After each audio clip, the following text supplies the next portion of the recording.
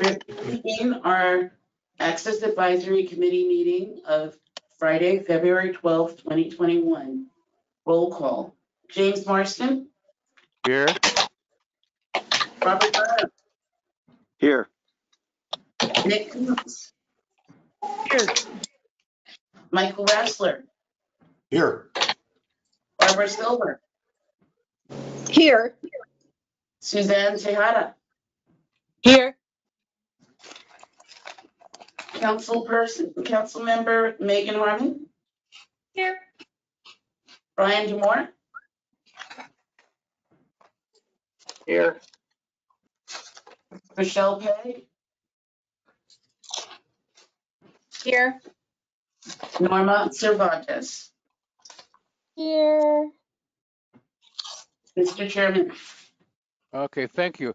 I want to bring two things to attention. First of all, Sean Gurrell, our former member, did not reapply, so he's not here anymore, and I asked Sarita to prepare a certificate of appreciation for him. And I would also like us to welcome our new member, Michael Rassler. And Michael, if you would like to give a few words about yourself and your interest, we'd be glad to hear from you. Well, thank you very much. It's a pleasure to be here. My interests are in the industry and our community.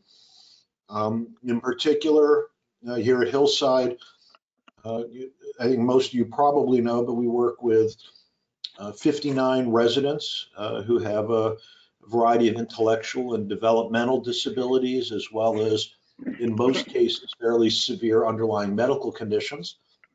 Other than during this COVID period, they are generally out in the community at a variety of day programs and activities, or learning or volunteering.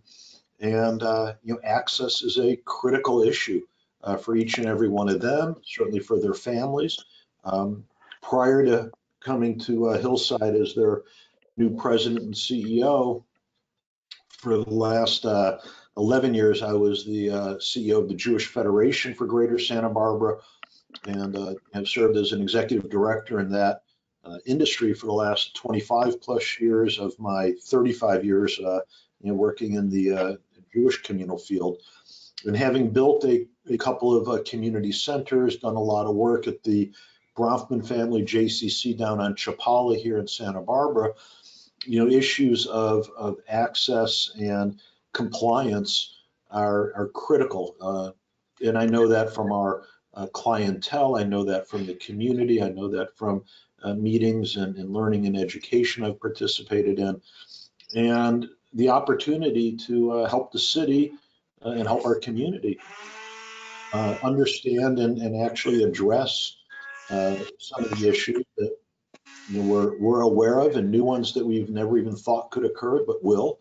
To be a part of that process, to me, is something I value, and feel honored to engage with all of you. So thank you for having me join you. I'm looking forward to learning a lot, and hopefully being able to contribute in a constructive, positive way.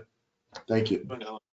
Thank you very much for that great introduction. I have one question for you. You said you had, I think, 59 residents or people. Yes. Just roughly, what percentage are in wheelchairs or have other physical limitations on access? 84% at our last census are non-ambulatory and in wheelchairs or worse. And and there are other, even those that are ambulatory, have issues of access, that may be other than being able to walk into a place, whether it's being able to read or hear a presentation or understand what's being asked of them, or how to apply, for different programs or services they were entitled to. Those are also, obviously forms of access that our residents struggle with, beyond, the obvious access obstructions that exist when you're, in a wheelchair or walker or something like that. Okay, thank you so much. Absolutely. All right, the next item is committee member reports and staff announcements. So I have a few things I'd like to thank people for. I just heard today that the Council State Street Committee wants to form a group to address the future of State Street. And it was mentioned they would like to have a representative from the AAC. And since we don't meet for another 3 months, I'm asking Brian how we can get somebody to this position. My suggestion might be that Brian could check and see what the requirements are, and we could have an email discussion on who would like to join that group. It seems like it's be a long range group, but you have a whole, this is how, not just for dining, this is how the whole re-envisioning of State Street.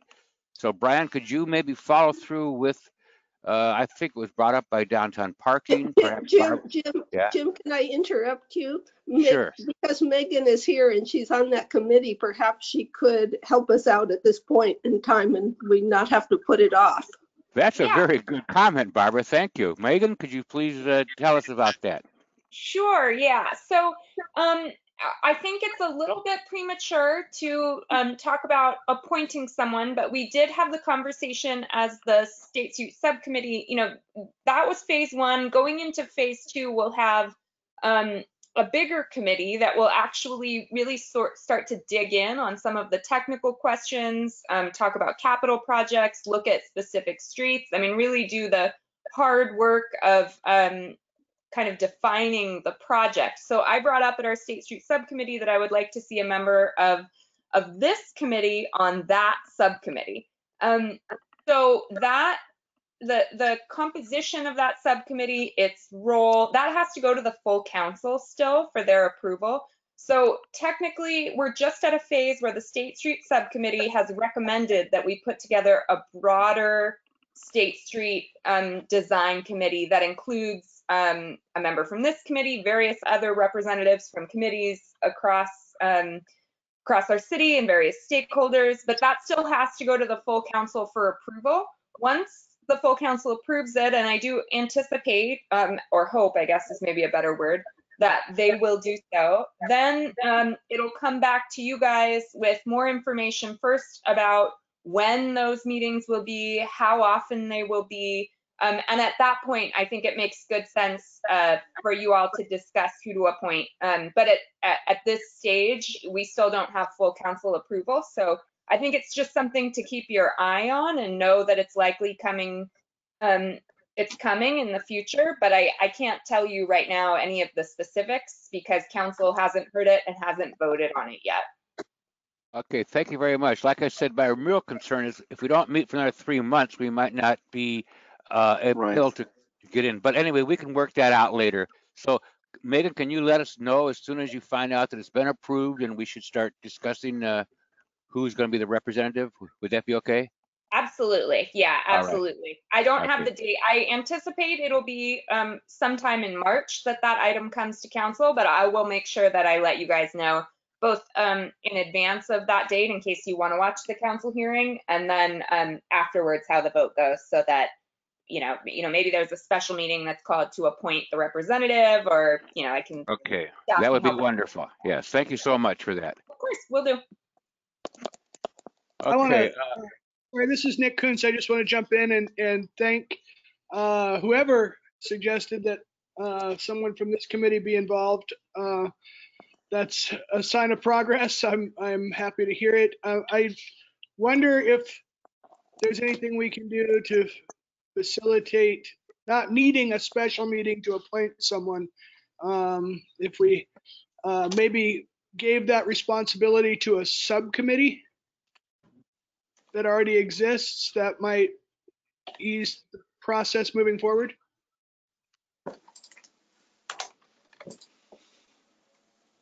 Nick, are you suggesting that we have a committee now to start talking about it, or wait until Megan gets back to us with more details? I'm not sure.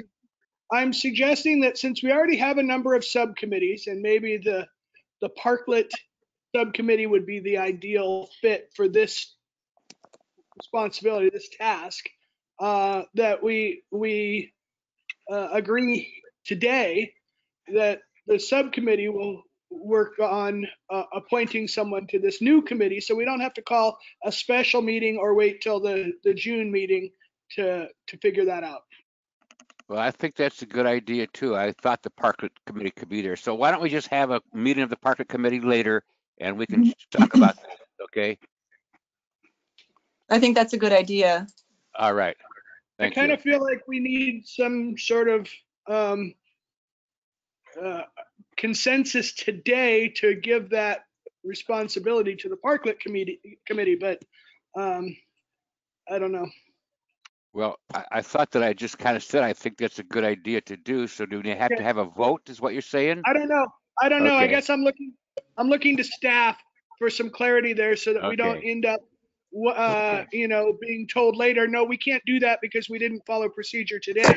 Okay. Well, Brian, I guess that's you. Do you have a problem with us meeting offline as a subcommittee to just talk about this position? Do you have any problem with that? I think that would work fine. The timing should be good. We're going to have a reason to want to convene that subcommittee soon anyway, so. Okay. All that would right. work. Thanks. And I was going to bring this up later, but I might as well now. We have an opening on that committee. Right now, it's just Suzanne and myself. So we have a place for a member to say they would like to be involved in Parklet Outdoor Dining Committee, which now may be extended to this other long term. So is there anyone now that would like to volunteer for that committee? Well, Mike, I know that you're new, but you have a lot of familiarity with downtown and perhaps would be a strong member for this committee, if you would consider it. I agree with that. I was hoping to hear from Mike. Yeah, I always get the new guy. I know how this works. Yeah. Yeah, I would just like to know a little bit more about the subcommittee and what they've already been engaged in. If there are, minutes or notes from the past couple meetings, I'm happy to take a look at them over the weekend. And yeah, I'm interested, and I'd be, depending on the time commitment, be happy to take that open position. But I think I just need to know a little bit more about what's already gone into that process, to be as effective as I can be with you guys, with you and Mike, Susan. Jim, Mike, this is what- Bob. Oh. Jim, this is Bob. I think if Michael hasn't been sent the Parklet guidelines that we received, perhaps send him those. That would really bring him up to speed as far as what we're looking at as a working document. I did receive that and read that last week in preparation of today's meeting and, one of the agenda items. So, thank you. I just didn't know if there were minutes from the subcommittee meetings themselves, previously, but. We do not have meetings, Michael. I'd be glad to talk to you offline about what we've done. Mostly we met with different people from Public Works trying to get them to get their work done correctly. So we have no meeting minutes, but I would be glad to have a phone call with you later, okay? Happy to, and if you need a commitment now to move this forward, I'm in. Happy to join that subcommittee. Thank you. And you can also, And you can also Sorry. quit it if you don't like it. this Suzanne, I'm also happy to be on that call if we can do a three-way call so we can all talk. So That sounds great, Suzanne. Thank you. Okay. okay. Now, another thing I want to bring up, this is a thanks to Brian. When the MTD did renovations, they didn't put any tactile warnings to delineate the in and out driveways of the bus depot. And so I brought that to Brian's attention, and we also, Bob brought that to MTD, and they both got together and put in the tactile domes there. So now people walking down Chapala are aware that they're crossing a very busy driveway. So Yes, thank you. that. Thanks for that.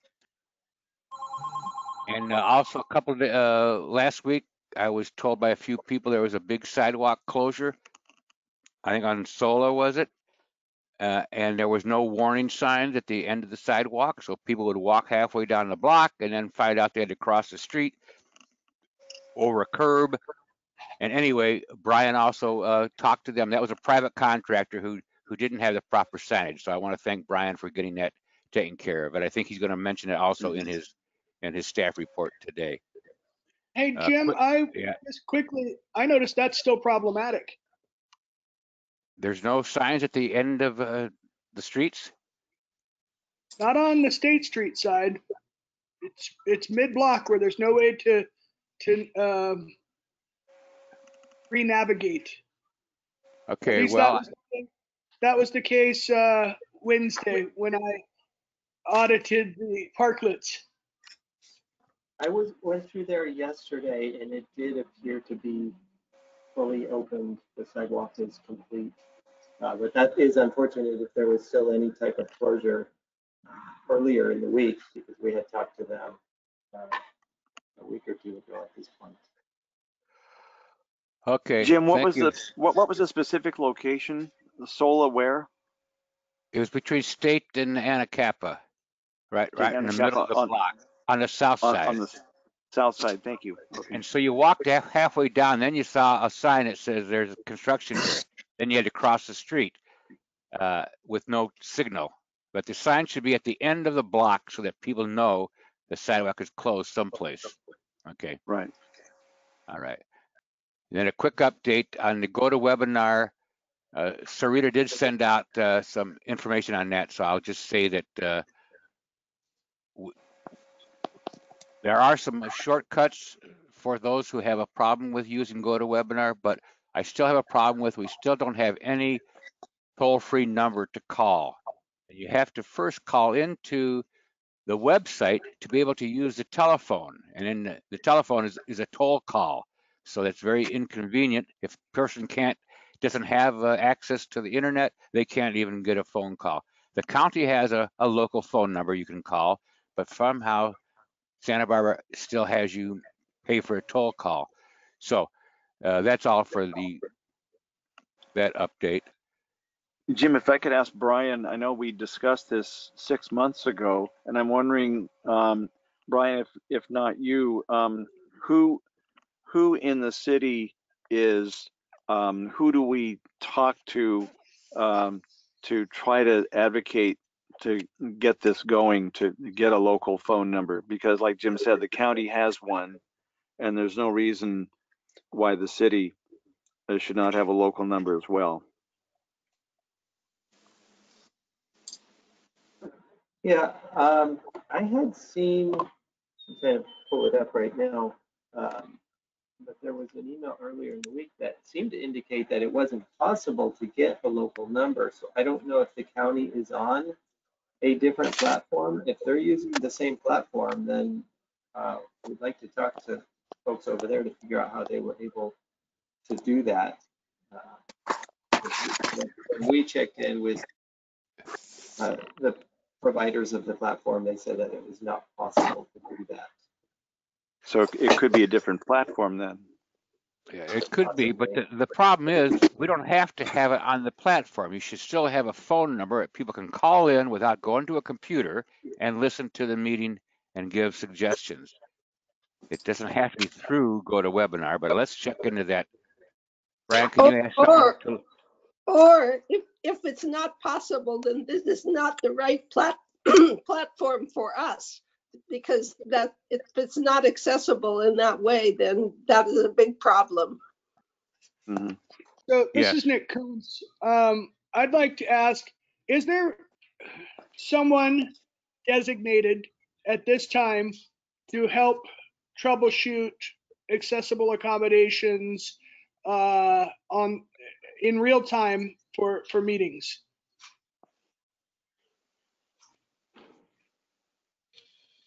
Do you mean using the platform we have now? Yes, like, so any city meeting, whether it's a city council meeting or one of these subcommittee meetings, is there someone who is designated by the city staff member who can be contacted to help troubleshoot and accommodate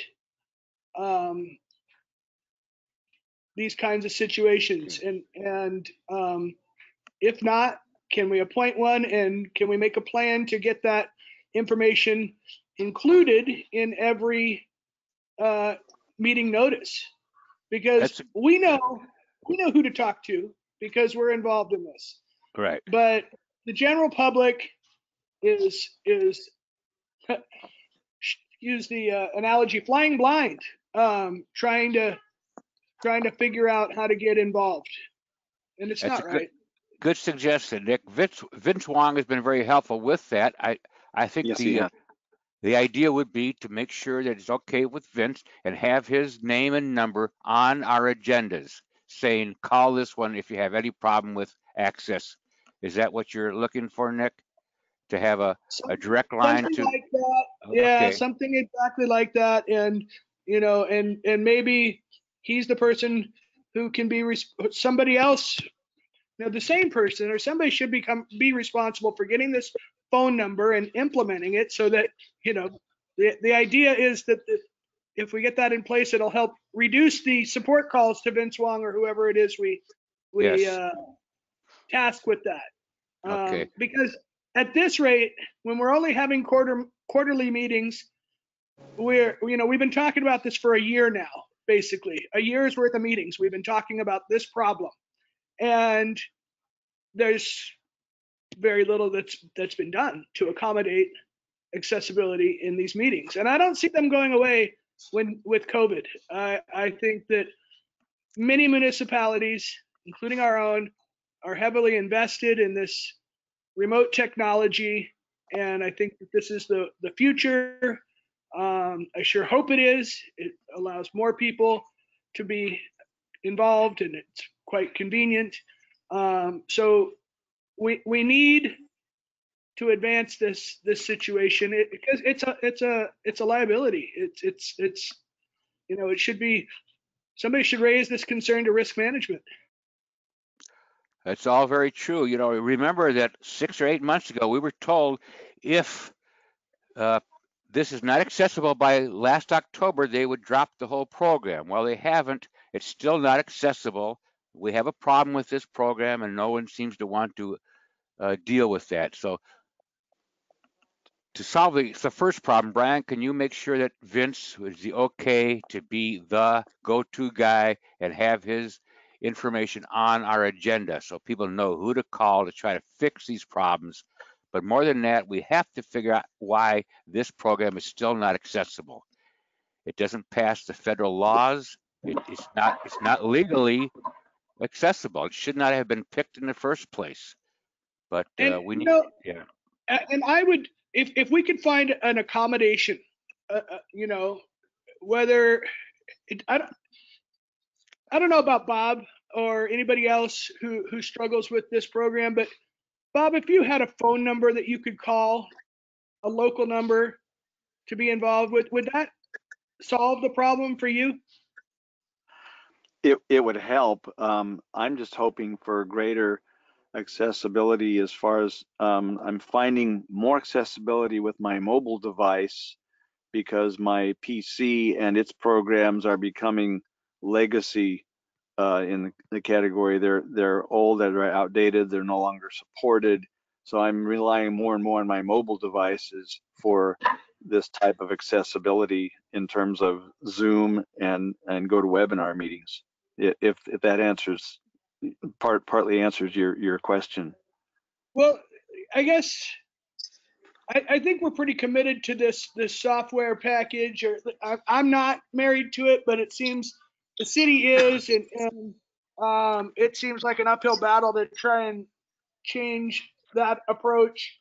So how do we accommodate accessibility, you know, given that situation? And it seems to me, I could be wrong, that the vast majority of the problems with this platform affect the visually impaired.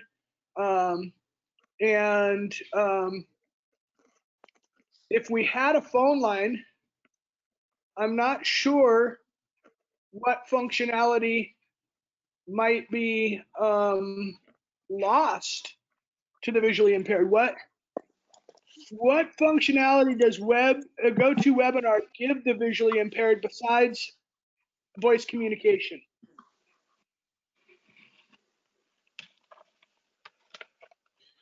I don't know. This is Michael Rassler. I don't know the answer to that question. But my son happens to work at Log Me In, Go to Meetings.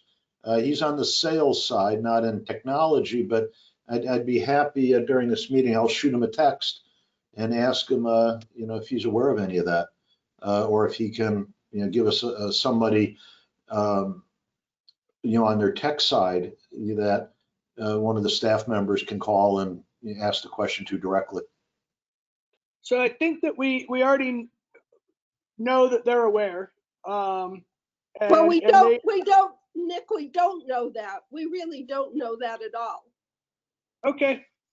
I thought that we had heard from Vince that he had communicated with them. I could be wrong. I frequently am. Well, Nick, the problem is them. Who's them for GoToMeeting? I mean, really? When Well, I they say do- them, I'm speaking of the software developer at GoToMeeting. And I actually, Barbara, I do know because I've read their discussion forums, and it's widely known and criticized for its lack of accessibility. Yes, but that doesn't have anything to do with Santa Barbara and us and what they might do for us and why the city has been complacent to accept nothing. I mean, Brian is our compliance officer if we want to really get going on this. So I'm not assuming anything. All I'm seeing is nothing has happened. Nothing on the city side, nothing on their side. Well, Barbara, isn't that par for the course? Well, Nick, you and I have different perspectives on this. So I'm ready to go forward. We know how to file a complaint. We can file a complaint. We can force action on this if we want to. I would sign on to that complaint. Well, Okay. do you want to draft a request directly to Brian, a formal request? Well, I actually, Barbara, maybe we'll talk offline about this. I think we're kind of getting a little in the rough on the agenda, but Yes, I have a number of other grievances I'm thinking about filing. So I'll just add this to the list. Well, give me a call. Okay. Okay, I would like to just make sure that Brian at least can check with Vince and see if we can put his name and contact number on the agenda to solve that little problem first. Okay, and please, I think we should move on now. I want to say that Nick and I both went to the appeals board where the rules are the ADA and the California Building Code both call for spending on accessibility for people who are doing remodeling or renovations in commercial properties. And right now, the process for figuring out what that construction cost is based on is very up in the air and very tilted towards the developer saving money. So we had another big meeting last month. We're going to continue that this month, but that's all I want to say about the appeals board. We're trying to get a more equitable way that the builders, developers can spend the proper amount on the required disability access. And then I have a note here to see if Barbara wants to say anything about her position at the downtown parking. Barbara, do you have anything to say? Yes, a few things to review. So, given my frustrations with our committee and access to the people we need to have some to advise, whether they wish to be advised or not, I applied for downtown parking committee with Jim's encouragement. So this has been really interesting. I've been to 2 meetings now, and to the sense of been to, I've been in my dining room table with my coffee, and it's been great to not have to be downtown at 7:30 in the morning. So at yesterday's meeting, the timing was great. There was a discussion of the significant savings by discontinuing the waterfront State Street shuttle, and I brought up how it impacted our community, and that there was no longer this kind of simple transit for people who do not drive, and along with people being encouraged downtown not to have cars, it was a problem. Then there was a discussion of the parking lots, and the other new member brought up how they were going to be handling time, because the new policy is only 75 minutes of free time, only to park once and not to be able to move your car every hour and 15 minutes. And he asked, would the minutes be cumulative so you could go to several different lots before you used up your 75 minutes, which brings us to the matter of handicap parking, where we've had twice that much. So they don't know. They're working on it.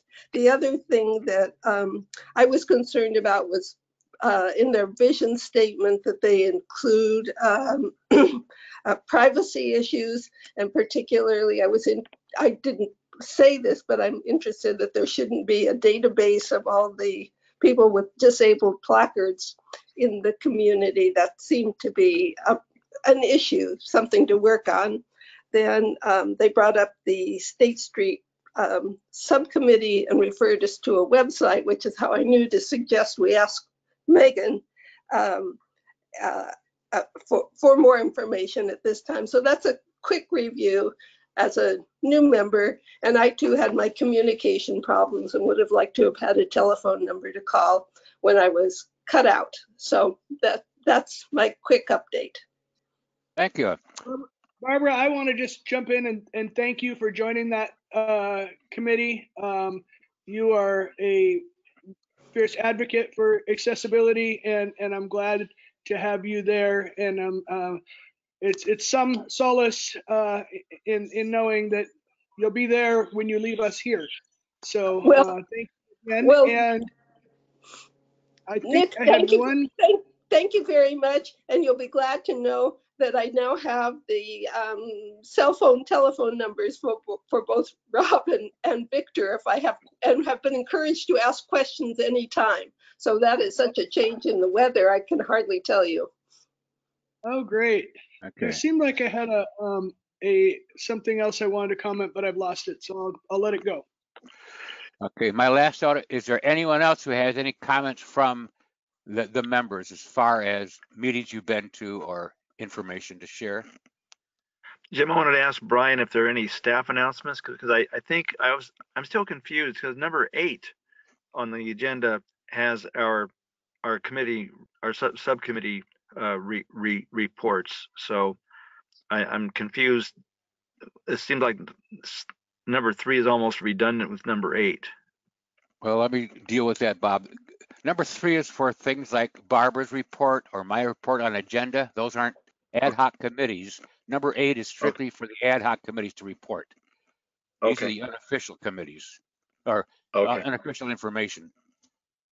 Okay, so my question was, do we have any staff announcements from Brian or Norma or one of you? I have some announcements that just kind of fall under ADA coordinator's report. I'll plan to do it. Okay. Then. Thank you. Okay.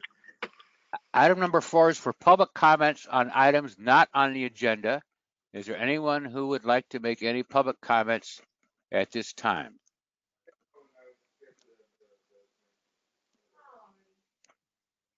Mr. Chairman, I see 3 people in are as attendees accessible Santa Barbara. If you'd like to speak, please raise your hand.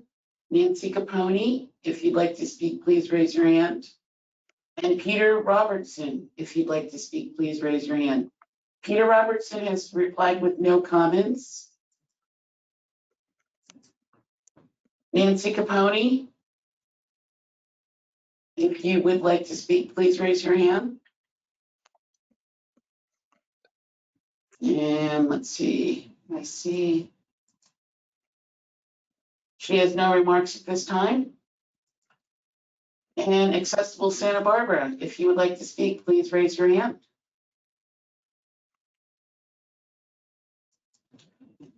I see that Accessible Santa Barbara is not attentive at this time. Mr. Chairman, I turn the floor back over to you. Okay.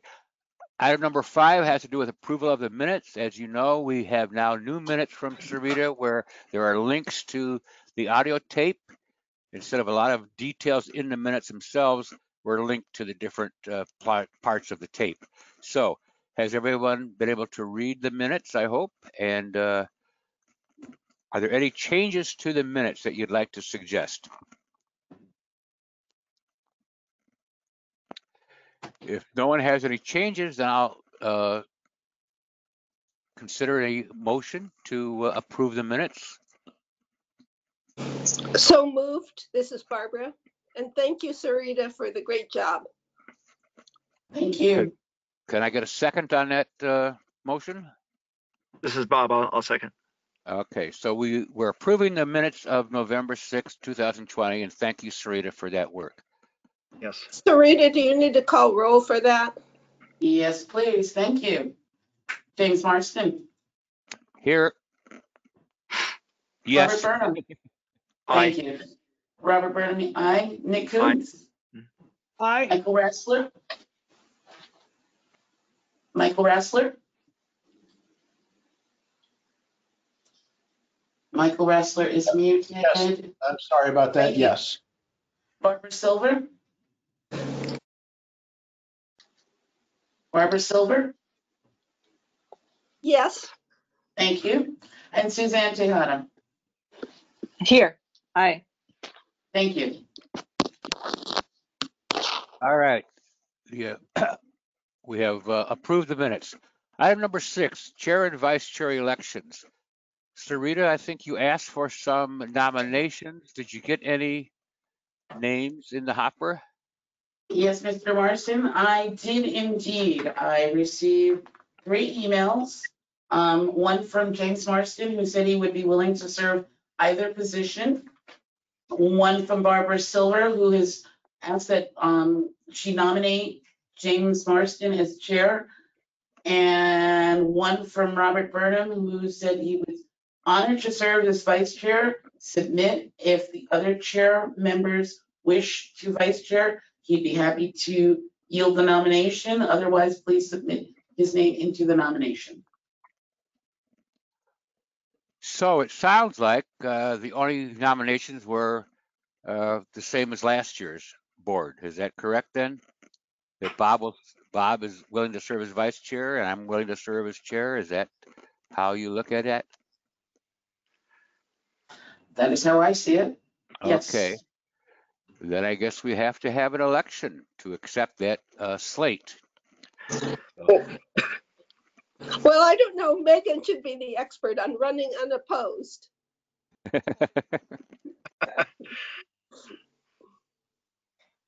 good feeling. Do we need a vote if there's no opposing thing here? I'm not sure how that works. I think you do need to take a vote, yeah, just to confirm, but you could take a Okay. vote by acclamation. Okay. Sarita, do your duty. May I hear a motion, please? So moved. In a second. So second. Okay. Thank you. I shall take the vote. James Marston. Yes. Robert Burnham. Aye. Nick Coons. Yes. Michael Rassler. Aye. Barbara Silver. Aye. And Suzanne Tejada. Aye. Thank you. All right. Good. Number 7, the ADA coordinator's report. This is where Brian gives us some input on what's going on. So Brian, take it away, please. Okay, thank you, Chair Marston, and thank you to the Access Advisory Committee for being here this morning. I do have a bunch of things that kind of fall under this ADA coordinator report, so nothing that we're going to get into great detail on, just some quick items. And Chair Marston, you did bring a couple of those up already, so that made things a bit easier for me. And the first thing I wanted to mention is that on this call, we do have the city's interim Chief Building Official, Christina Dye. She's on the line. She comes to us most recently as the Chief Building Official for Pismo Beach. She started with the city in early January of this year. And if she's able to, I'm going to ask her to just jump on real quick and introduce herself to you all so you're familiar with who she is in this role as interim Chief Building Official. There we go. Thank you, Tina. Good morning, Chair and Committee. As Brian said, my name's Tina Dye, and I currently work for Bureau Veritas, and we're contracted with the city while they process the building official recruitment. But prior to that, I worked for the city of Pismo Beach for 21 years in the building division. And for the last 6 years of that, I served as the building official and ADA coordinator. So I'm happy to be here. It's nice to meet you all, and I'm happy to contribute in any way I can while I'm here. Thank you, Tina. I have one question. When is the selection process to end, or is there any dates that are out there? I'm confused on this. I know you're interim, but I have no idea what happens next. Well, they are interviewing applicants Tuesday, and then from there, I'm not sure what the dates are. I know that we are contracted potentially through mid-March. Okay. One thing I want to say is many people have said to me it'd be nice to have a director who's CASP or is actually ADA oriented or something. Someone that really cares about accessibility should be in that position. So I hope that somehow the selection committee has that as one thing that they're looking for.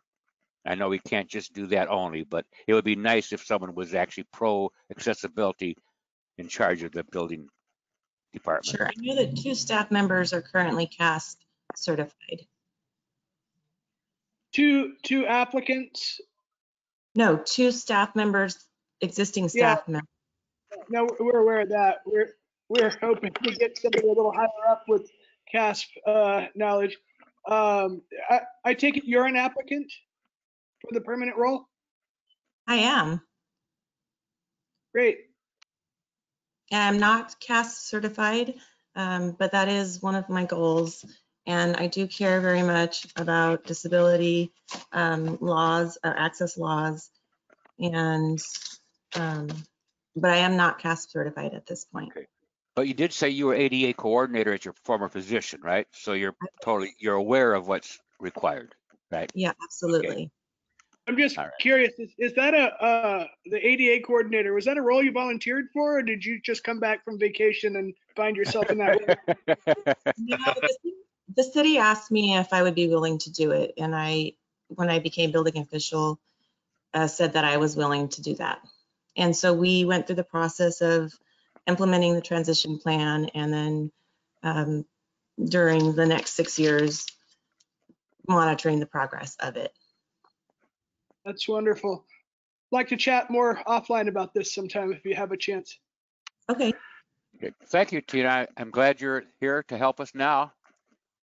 And good luck. It's nice to meet you. Thank you. If I could ask Tina a quick question. Hi, Tina. This is Bob. It seems like the Public Works Director is in a real precarious position and walking a tightrope. And just wondering how you see yourself dealing with the tension between the desire of developers and businesses to promote their business and make a profit, as opposed to complying with accessibility codes and making sure that their business and its services are accessible. There's really a tightrope that I know the former public works directors walked and didn't always fall on the right side. So I'm wondering how you see yourself in emotionally and financially, whatever, dealing with that. Well, that's a good question. I think that the bottom line is that, property owners are required to meet the minimum code minimums, and it's our job to ensure that they do that. There are special circumstances sometimes that make it harder, but the bottom line is they have to comply with the minimum requirements of the code. Did that answer your question, or were you speaking more of a relationship? Maybe it's more a long-term answer, and you and I can talk about this after the meeting. I don't want to take up time now, but it's just the whole idea of how you deal with that on an ongoing, overtime basis, dealing with that tension of trying to really deal civilly with both sides. Okay, yes, maybe it's a good conversation for another time. Sure. Bob, Thank you. I want to point out, Bob, that you asked about the Public Works Director, and Tina's position is the building official. Building official. Okay. Not the overall Public Works Director, but that's a Okay. good question, but it's for the building official, right? Yes. Yes. Thank you. All right. Brian, I want to continue your report, please. Thank you, Tina, for that introduction. You're welcome. All right, thank you. Yeah, and I guess I would just add the chief building official reports to the community development director, whereas my position, the ADA coordinator and city engineer, I report to the public works director. And for those of you, this is kind of more of a staff update, but for those of you who've been paying attention may know that Rebecca Bjork has been appointed to the assistant city administrator position. She was the public works director most recently. I was filling in an acting role for a while, and right now Joshua Hegmark is filling in as the acting public works director, but that's going to be another recruitment. Those two department heads are yet to be determined who's going to be in those roles in a more permanent basis. All right, let's see. So, two other quick things. We heard about the sidewalk closure on State Street. So on Sola Street. So the only thing I want to say there is there continues to be a lot of work out in the right of way, even during COVID. We have recently filled a supervisor position for our inspectors, our public works inspectors. We do still have one public works inspector vacancy. So even when those positions are filled, it can be challenging to be everywhere at all times. So I appreciate, I'd like to think that we catch everything that's happening, every contractor that doesn't have the proper barricades or signage up. I'd like to think that we can catch it all. But in reality, things do slip past us, and the sooner I can find out about them, I can let the team know and get somebody out there and have things corrected. So I appreciated getting the heads up from Jim on that one, from Chair Marston. Let's see, a couple other quick things here. CIP, the city's capital improvement program. This is a 5-year plan that gets developed every 2 years, and a draft has been produced and it went to Planning Commission.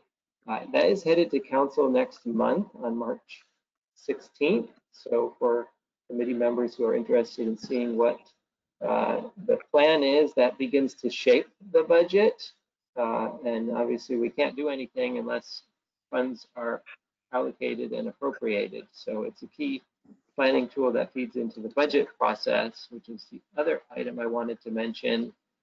There was an initial work session yesterday at council, and there will be a series of work sessions, primarily in May and June, looking in more detail at the individual program areas.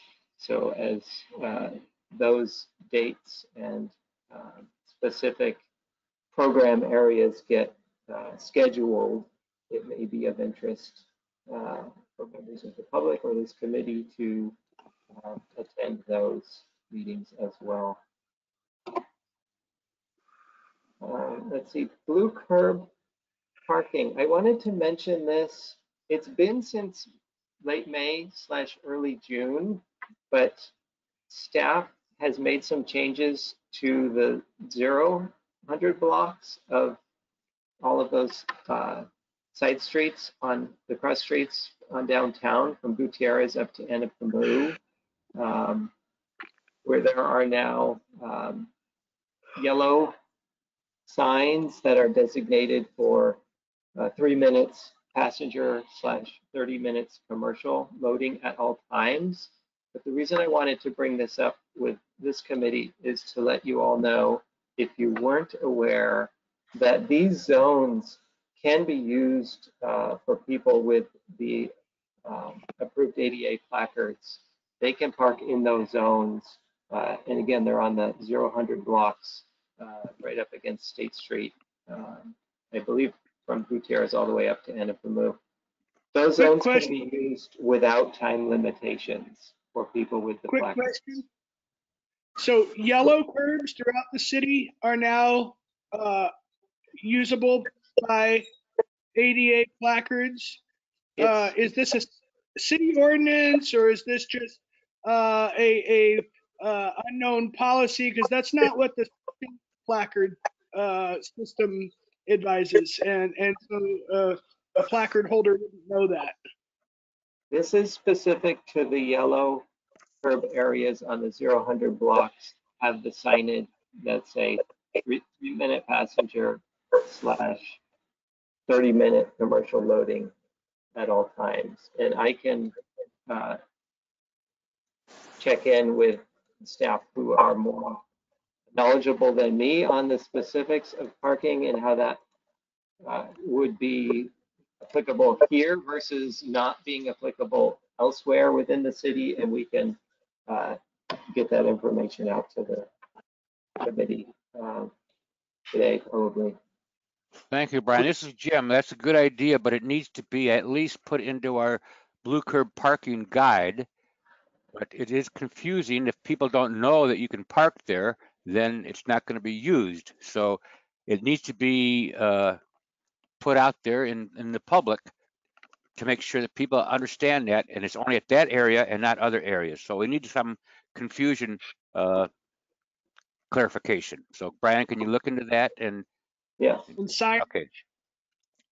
I'd also like to suggest in getting the word out once it's clarified. I get emails from Das Williams, from Salud Carbajal, from a number of our elected officials that include a variety of information on interesting things that are happening. That if you don't get that, you might never be aware of it.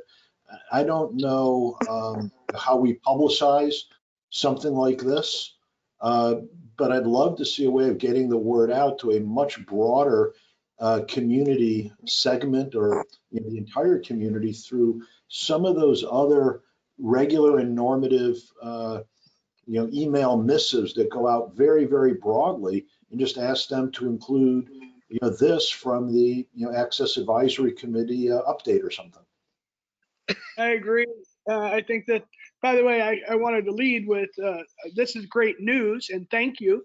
That's progress, and I'm thrilled. My initial knee-jerk reaction beyond that is it feels like at this point, only those of us on the committee know about it, and I would agree. I'd like to see it go out more broadly. And I think that Jim, you've had discussions with Chair Marston. You've had discussions with somebody about such announcements recently. Am I misremembering?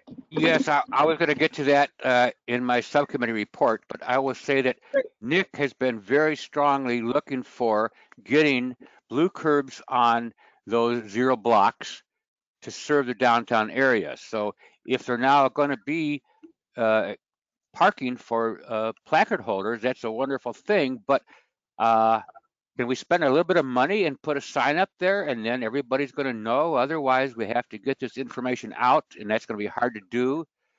So Brian, is it at all able to put a sign up there that also has the accessibility symbol so that people know they can park there? And then that takes care of the whole blue curb committee's, or most of that problem that we don't have enough blue curb downtown. If we could put a sign up, Nick, do you think that would solve everything then? And Mr. Rassler also, if we just had the accessible sign up there, then they would know. This is Barbara. No, I don't think so, because we haven't inspected those sites to see that they actually are accessible. Good point. I think it would certainly help, and would love to see signage included. That seems like a must, a minimum. I feel like this needs to be supported in an ordinance somehow, because I just see potential confusion with, you know, training and parking enforcement, and it seems like a half-baked program, and I would like to see it fully baked. I agree, Nick. I can see the police giving tickets there because they don't know what the deal is. I think we have to change the blue curb parking flyer that we have, which is not looked by many people, I don't think. But I think, Brian, I really want you to, or I want to suggest that you make sure we can get some signage up there so everybody is aware of it as they're driving down the street. They know where they can park. You know, maybe this is a broader discussion. You know, the blue curb subcommittee would love to, and has been asking for, I think, a year now, to engage with downtown parking on this and other initiatives that we've been advocating for. And I see an opportunity to share accessible parking with commercial and maybe other areas that might be restricted by permit or something, and doesn't have to be exclusive. I think that the city could be progressive in coming up with a minor ordinance that would allow for co-opting spaces, and maybe we come up with our own, you know, curb pattern that it's striped blue and yellow alternating to indicate that, you know, it is both blue and yellow. I think there's a lot of opportunity here to meet multiple needs. That's a very good suggestion, Nick. This is Jim. I think that'll be good. Brian, can you really look into this? It's great news that it's accessible, but if no one knows, then it's not any news for anyone except us lucky people on the committee. So Brian, if you could look into that and figure that out, and also Barbara, I would ask that you ask them at the next sidewalk committee what they can do to make it more knowledgeable to the general public. You don't mean, excuse me, you don't mean the sidewalk committee. Well, I meant the downtown parking. So it's a nice program, but if no one knows about it, then it doesn't exist. So thank you very much. All right. That's good news, Brian, but we need to get more information out. Thank you. Right.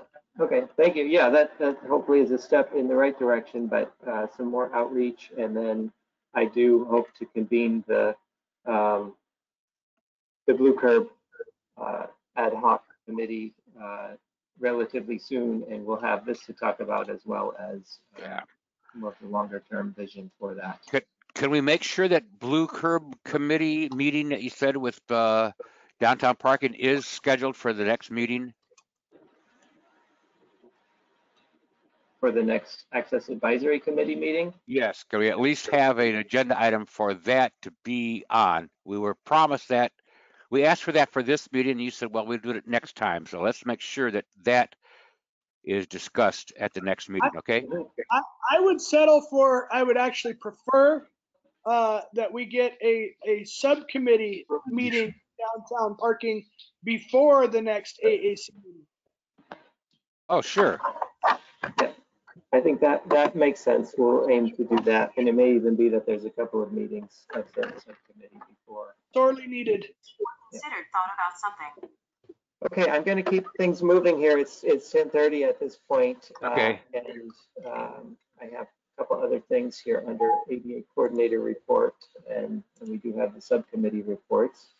So let's see, the back here on my notes. Wanted to give a quick update on the Access Advisory Committee, the resolution. I have gone through that, looking at some of the edits that that subcommittee has provided. And I have a working draft that only kind of came together this week, so not quite in time to make print for this meeting, but that's another subcommittee that I'd like to convene in pretty short order to take a look at that, and then we can either bring it back at the next AAC meeting, the next scheduled one, or if, depending on the amount of material, we may be looking at a special meeting before, what would it be? I guess it's May 2nd, that the next scheduled one is. May 7th. May 7th. Okay, all right.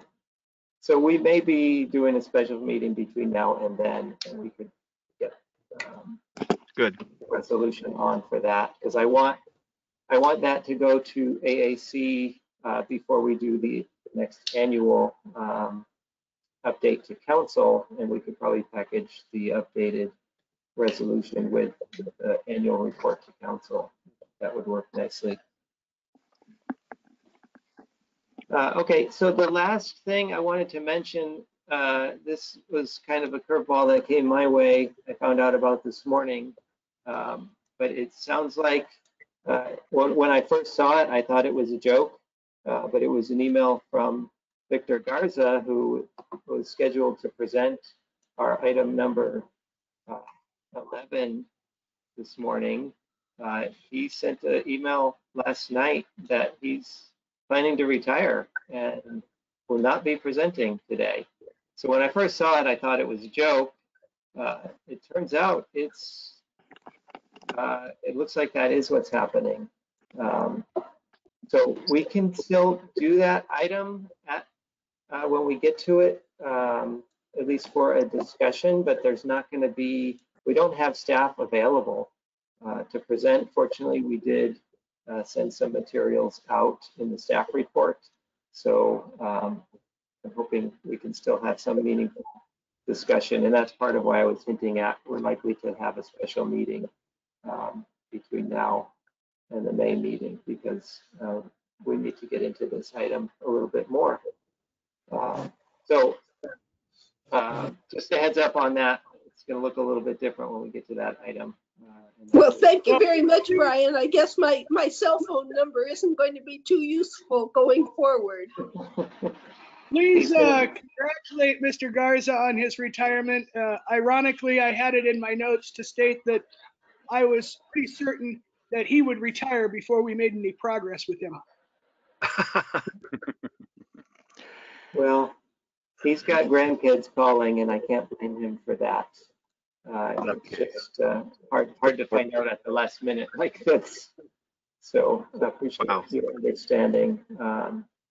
So that's it for my ADA coordinator report. Brian, this is Jim. Thank you for all that. I want to clarify one thing. You mentioned a few times about these subcommittees that you'd like to meet soon. Are you open to have the subcommittee talk to you during a subcommittee meeting or afterwards to share their findings instead of waiting for another 3 months to tell us here?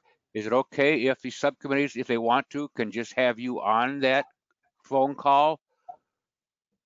I would encourage the subcommittees to reach out to me anytime they have questions. Okay, thank you. Now, I know we're running short of time. This is number 8, subcommittee reports. And I want to mention a few things here. We had the Sidewalk Ad Hoc Committee last week. We had a lot of things there, but I think because of time, I'm going to mention just the highlights of a few. And if Bob or Nick want to add more that's important, please go ahead. We talked about the big problem of all these old news boxes and newsstands around. They are very dangerous for blind people to walk into these sharp metal edges and get cut up. You know, Bob's got some scars from all that.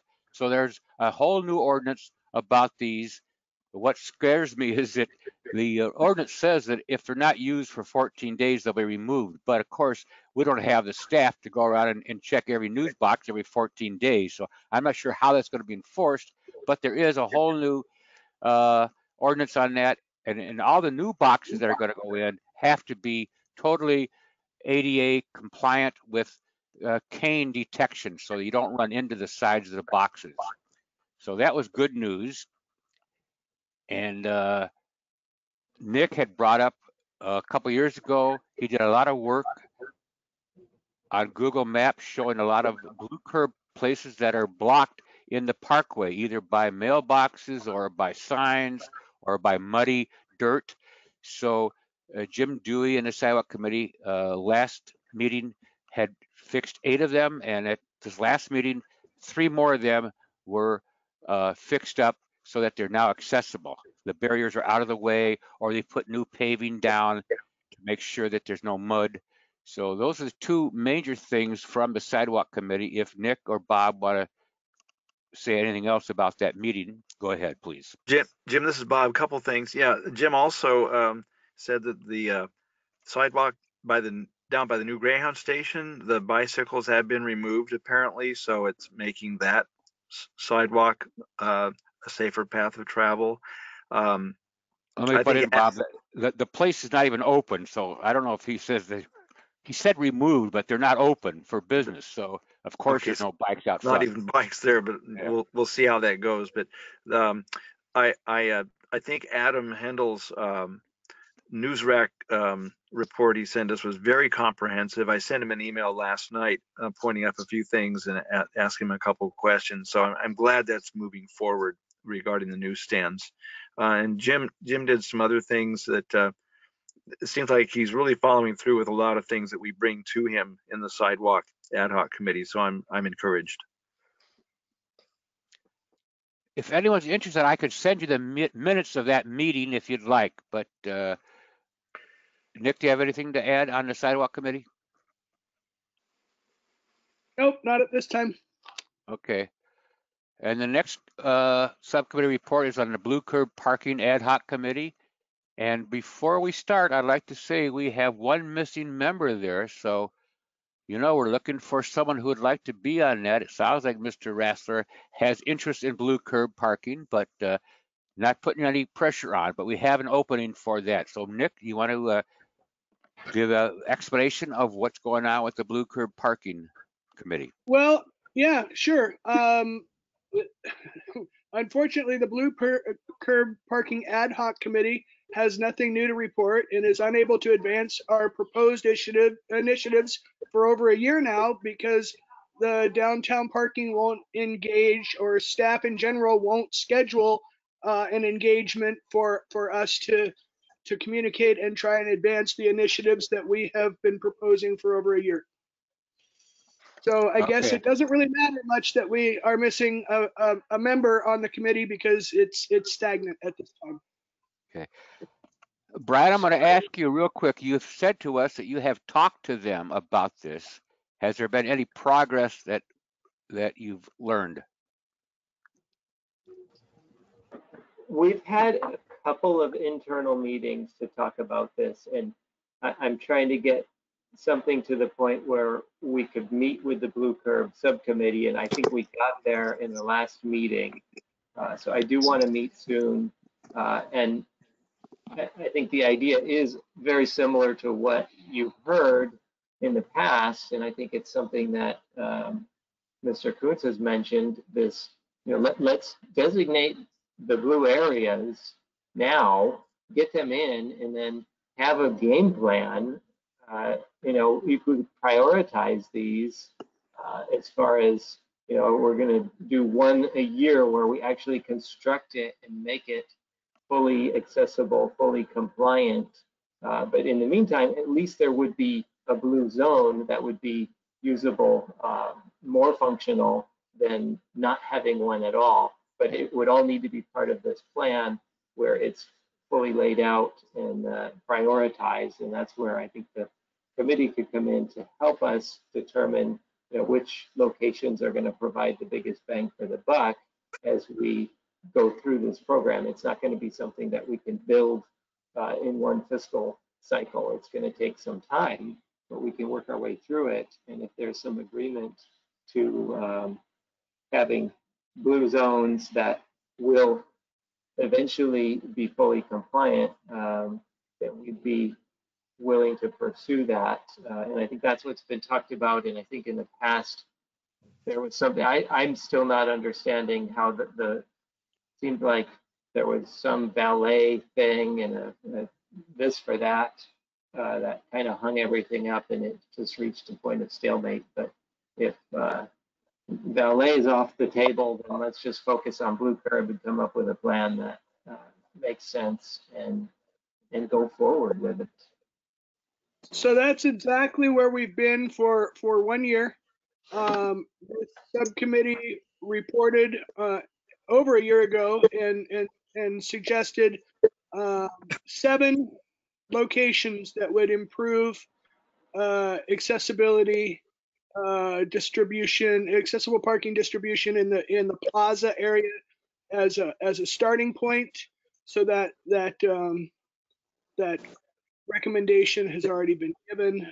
7 locations that could be reviewed, and whatever legal hesitation there was has also been resolved in terms of there was a prior concern that if you put in a blue curb, it would trigger a bunch of accessibility that was prohibitively expensive, and so nobody wanted to touch a blue curb. And it's been over a year since the city attorney's office has reassured staff that that's not the case, and that the subcommittee has agreed that we would be better to have more blue curbs than not add them for fear of having to make them completely accessible. This committee has also agreed that we're willing to have blue curbs that are not completely accessible, as long as there is some acknowledgement that some need to be completely accessible and a plan to move forward. So it sounds like we've all been on the same page for over a year, and I don't understand why we haven't managed to get any progress in that time. This is Jim. I agree fully. Just to point out, the fully accessible blue curbs do cost money, but many people don't need the quote unquote fully accessible blue curb. What we need are blue curbs painted, and the city is oftentimes painting a curb without making it accessible. So the whole thing about, oh, they have to be accessible is a big red herring that's thrown out by people who don't want to do it. But if the city can paint a curb blue, and that's okay, but when we ask for a blue curb, they go, no, we can't because it has to be accessible. That's a phony argument. I think we need to really get this committee and Brian to talk to downtown parking, and at the next meeting, have this hopefully settled. And I can't say more strongly than that. It's time to get this thing done. If they want to turn it all down, give us some reasons at least, but don't just play the game of we'll talk later. So hopefully we can get that. With this and every other initiative that this committee, the Access Advisory Committee, has tried to advance, there's this recurring pattern where there's this feigned empathy and understanding and agreement to discuss, but nothing ever happens. And I feel like, it's not a matter of incompetence. You guys didn't get to where you are because you're incompetent. You could do these things if you weren't held back by some force unknown to us. And I want to start a subcommittee to investigate where that resistance is in the upper levels of our city administration, because we're never going to make any progress until we find that roadblock and address that. Well, Nick, it's very clear we are advisory to the city administrator. So we have not actually directed our communications to resolving this problem. I don't know that we need to have another committee to do it. We can simply ask some questions and get some answers. So we've talked to everybody except the city administrator. He talks to other groups, but he hasn't talked to us. That's a good point, Barbara. And I think Jim and Nick and Barbara, I think one of the things we requested and should request for future meetings is to have a representative from the city attorney's office, because I think that's one main inroad, along with somebody working directly with Mr. Casey. I don't know if Matt Four would be the person. I don't know who, but I think I'm in agreement. We need a better connection with the upper levels, so it's not, we're not dumping all this on Brian. Right. Brian, agree. Brian can only do so much. Right. And I'd like to ask Councilwoman Harmon if she can comment here, and is she willing to step in and help facilitate escalating the resistance that this committee faces in getting any traction with the initiatives that we're proposing? I mean, it seems this committee's almost a farce. We're asked to be advisory to staff, but staff doesn't take any of our advice, or very little of it. There's just constant lip service is all we get.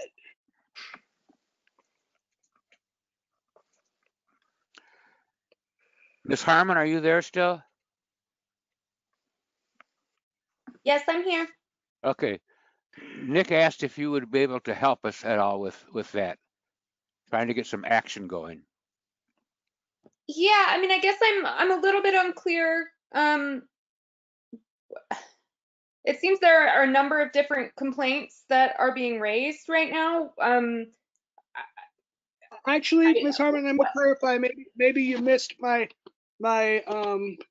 concern. It's very specific. Whenever this committee comes up with an initiative, we make recommendations and we get lip service, but we don't get any action. And if I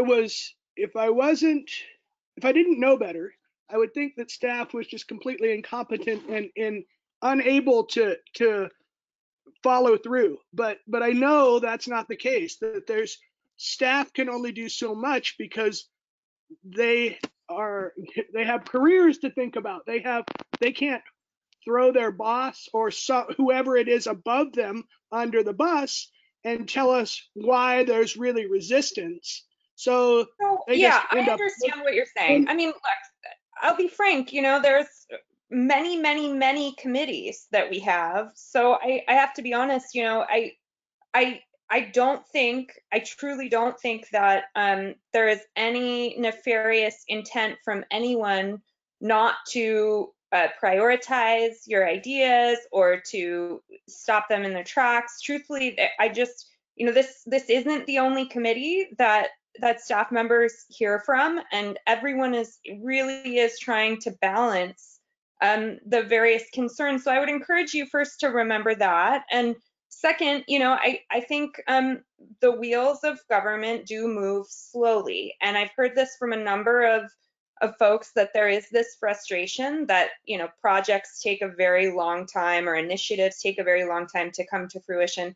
That's been one of my own frustrations, speaking very frankly with you guys. I have ideas, things that I want to see get done, and to have to sort of accept that the timeline for these initiatives is not a year or 2 years, it's 5 years, 10 years. I mean, we're working on shortening that timeline actively, but it is in the nature of local government that it moves a bit more slowly.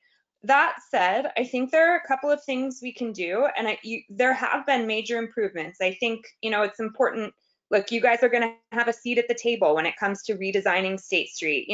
I know that stuff maybe feels little, and I certainly don't mean to minimize your frustration, but that's really where it's going to be key and where you're going to have a lot of capacity to influence the direction that city policy goes, sitting at that table.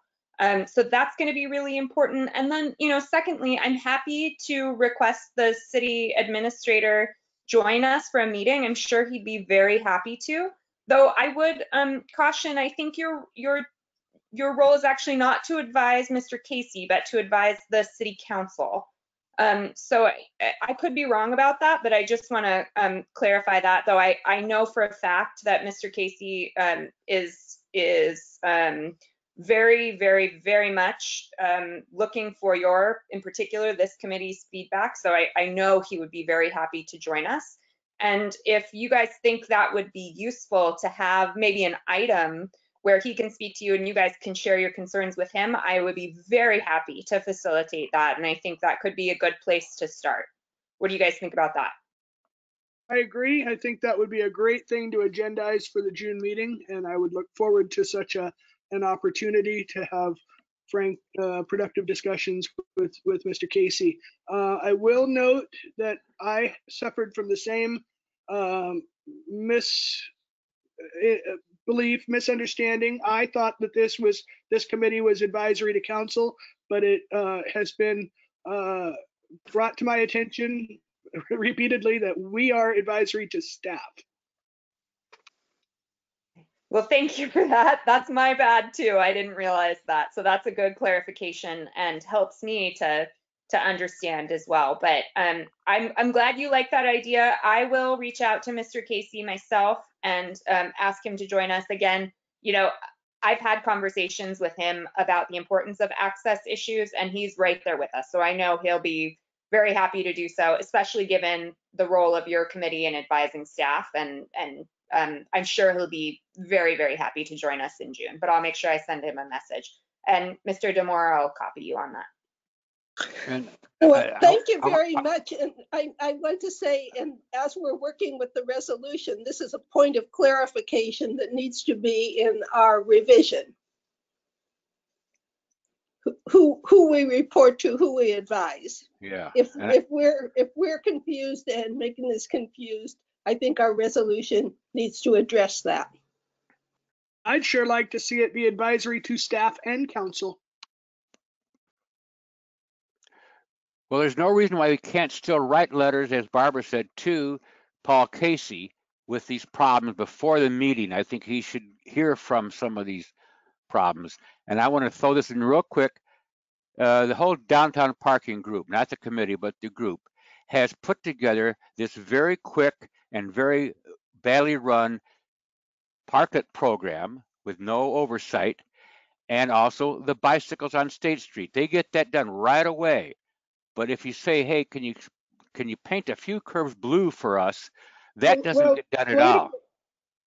Wait a minute. Yeah, they rolled out this parklet COVID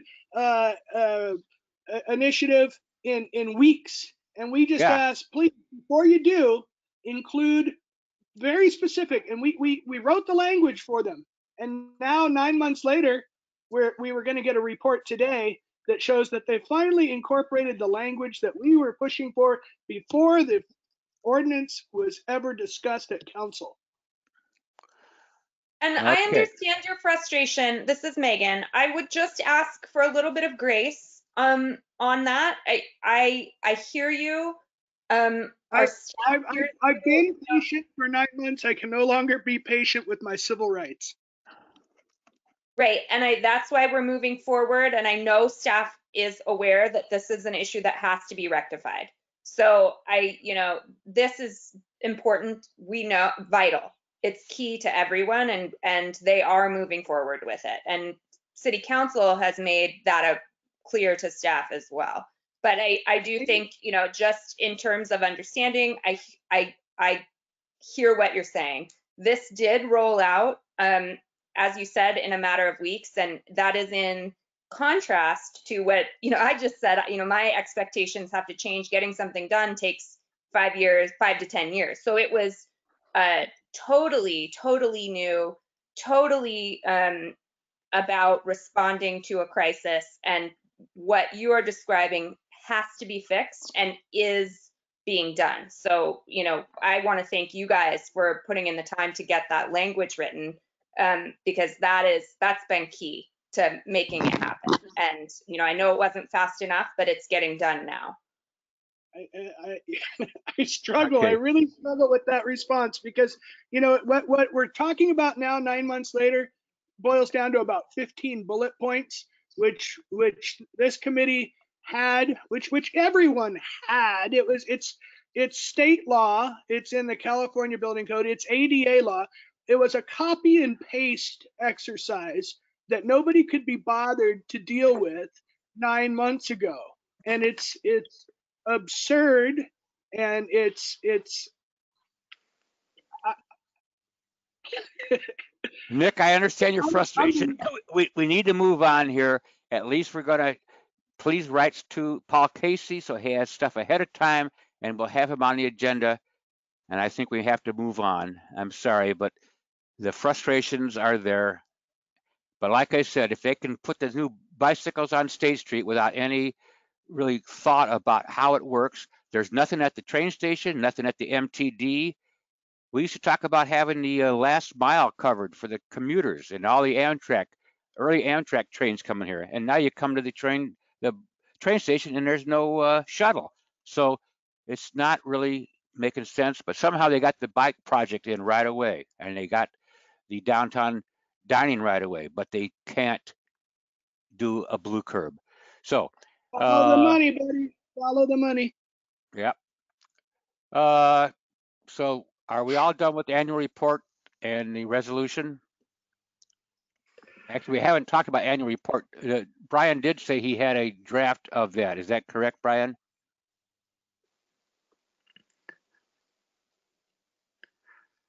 I have a draft of the revised resolution, and that's been looked at by the city attorney's office. I'd like to kick that back to the subcommittee to have another look at before Okay. it goes to the full committee or to council. But What I was Brian, at- can you give us an idea about when we can expect to see that so I can stop bugging you?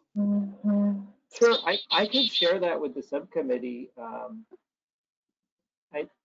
If not today, early next week, and then we can, if we feel like we need to meet, we can meet to go over it, or we can just Sure. go via email on that since we have the committee. Thanks, Brian. What I was asking was, I thought you told me you also had a draft of an annual report. Is that correct? No, not at this point. Okay, That okay, usually comes a little bit later in the year. okay. And then the last subcommittee here is the website replacement project. Bob, do you have any news to? Actually, I've received several emails from Scott Nelson. I've been remiss in reviewing those. I know that there is a timeline in place for when the subcommittee for the WARP project plugs in to input for this new web platform. I believe Scott mentioned sometime around March or April when they're going to want to receive our input on accessibility for that website. But I still need to review. Scott has sent me a lot of material. A lot of them are the proposals and just a lot of information that I haven't had a chance to slog through yet. But I will try to get up to speed on that. All right, thank you all. We're running late, so let's take a 5-minute break and we'll reconvene with the facilities update. Okay. What time is it now? Oh, it's 11 o'clock, right? Can we be back at 6 after 11? Sure. Thank you.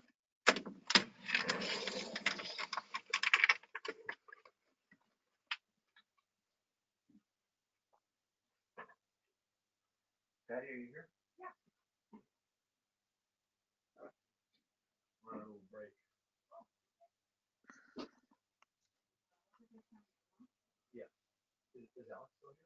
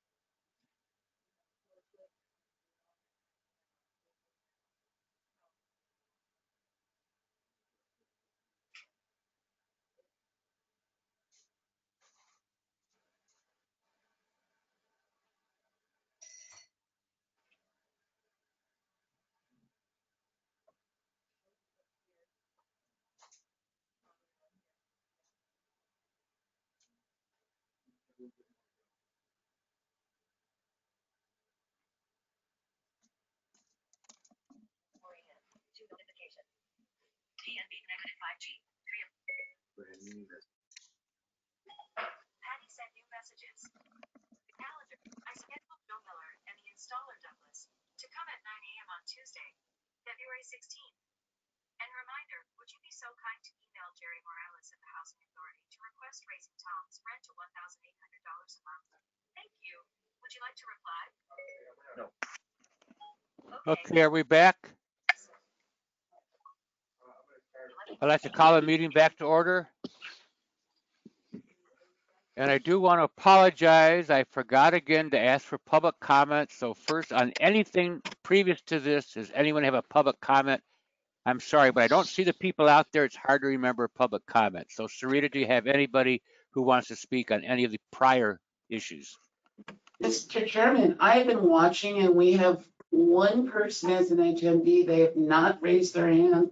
But if Mr. Robinson would like to make public comment on any item, please raise your hand and she'll put you in there. Thank you. So you have no hands raised? There's been no hands raised, no comments. Okay, well then we'll go with item number 10, facilities update. To receive update on the 2000 transition plan, but I think this is really has to do with capital improvements projects. So Right. are you ready? Chair Marston, I'm going to introduce our speaker on this item, and I just wanted to kind of explain this. So typically you hear from folks in Public Works Engineering. Sometimes it's Ashley Shue or somebody from her staff, and they provide updates on capital improvements that are taking place within the city's right-of-way. Angela Oslin, who is on screen now, is our facilities manager, also in Public Works. And so she oversees much of the work that's taking place, not in the right of way, that also has to do with accessibility. So with that, I'm going to hand it over to her, and she's got an update to kind of roll through. As you've seen before with the streets type projects, these are going to be more facility oriented. So thank you, Ms. Oslin, and take it away. Thank you, Mr. Demore. Can everyone hear me okay? Yes, and thank you for being so patient and waiting all this time to give your presentation. Thank you for having me. So it sounds from the discussion earlier, you are all well versed in this transition plan. So I will get right to the nuts and bolts. I know this is a long meeting. So we had some very exciting projects that were completed and are also ongoing in this current year. I'll go through those really quickly. Obviously, everyone knows that the Cabrillo Pavilion construction was completed last year in April. It is fully accessible, and this includes the building and the site work. We were involved in the project management and construction of that project.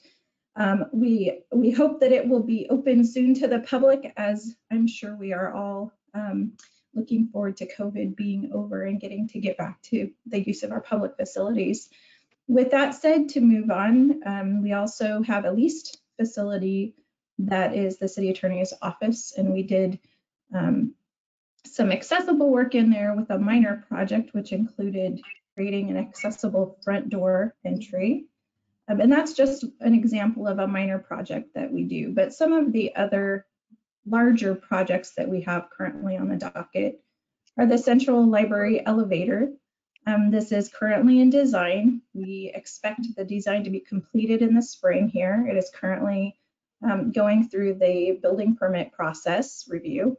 It is an ADA compliant elevator. If you can imagine where the main floor is, and there are two staircases, the hope is that it will be kind of in the center of that building and be a really great focal point for the library.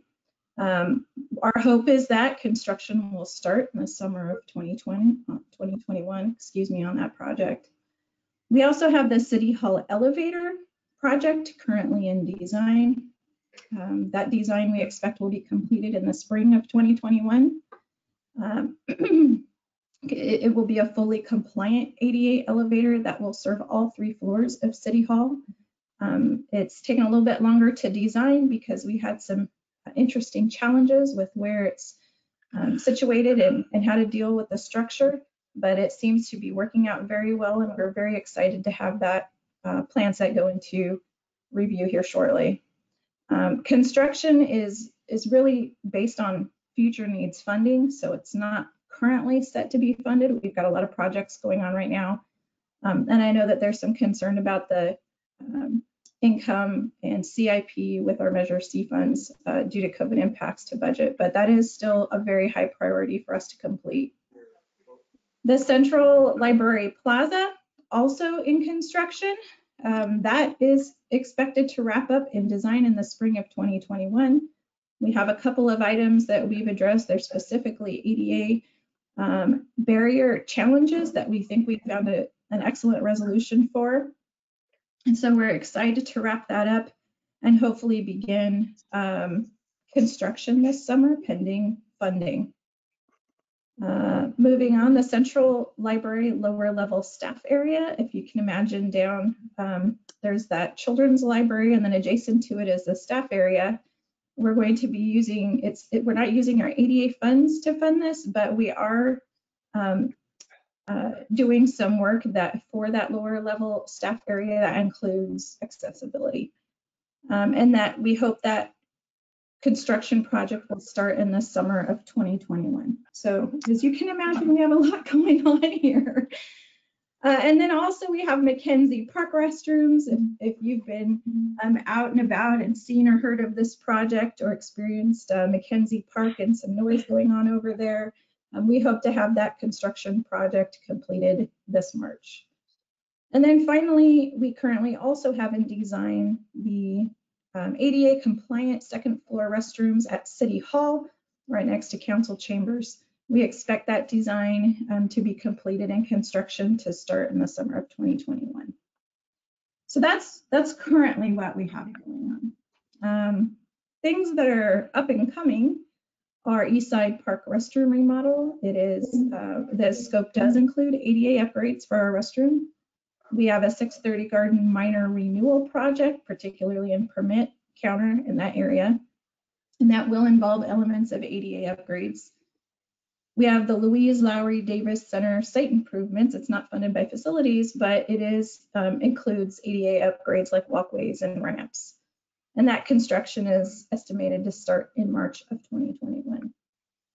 We also have the Muni Tennis minor renewal, bathroom ADA upgrades project in the future, and then the corporate yard repavement project where we have an ADA accessible parking stall at the rear of the building for our staff that we're currently working on, and that project should be completed here in the spring of 2021.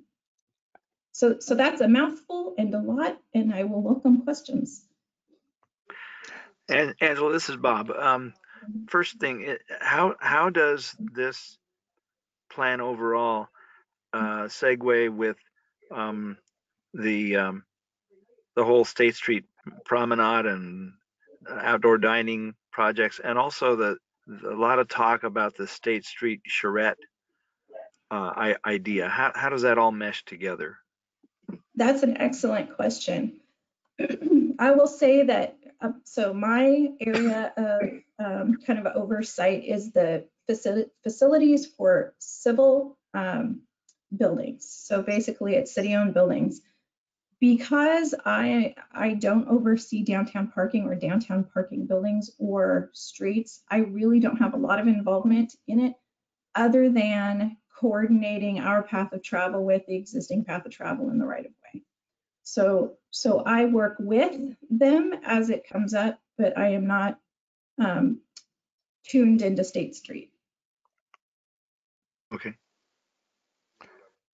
Thank you, Angela. This is Chair Marston. I have a few questions. I worked a lot on the Cabrillo Arts project and saw some errors there with accessibility, and we got those fixed on the plans. I would love to see the place before it's open to the public.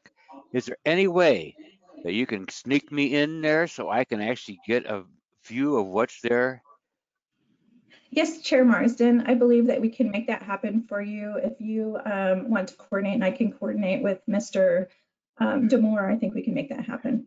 Okay, we talked about having a whole group go there, but with COVID, I don't know if that's impossible. But if we stayed far apart, could we have a few people come and look at it? Maybe you and Brian can work that out and let me know. But at least I would like to see this right now. Last time I was there, it had that fences around it, so I couldn't get in. So anyway, if you could do that, I like that. And I just want to clarify something. We had a tour for our committee that was announced as a meeting, so interested members of the public were able to join us at that time. So maybe, Jim, if you do a video tour, that would suffice, and the rest of us could watch from someplace else safely and see all the changes, That's a good idea. including the wheelchair ramp out to the beach. Okay. That would be so exciting. Okay, sounds good. And I just want to clarify.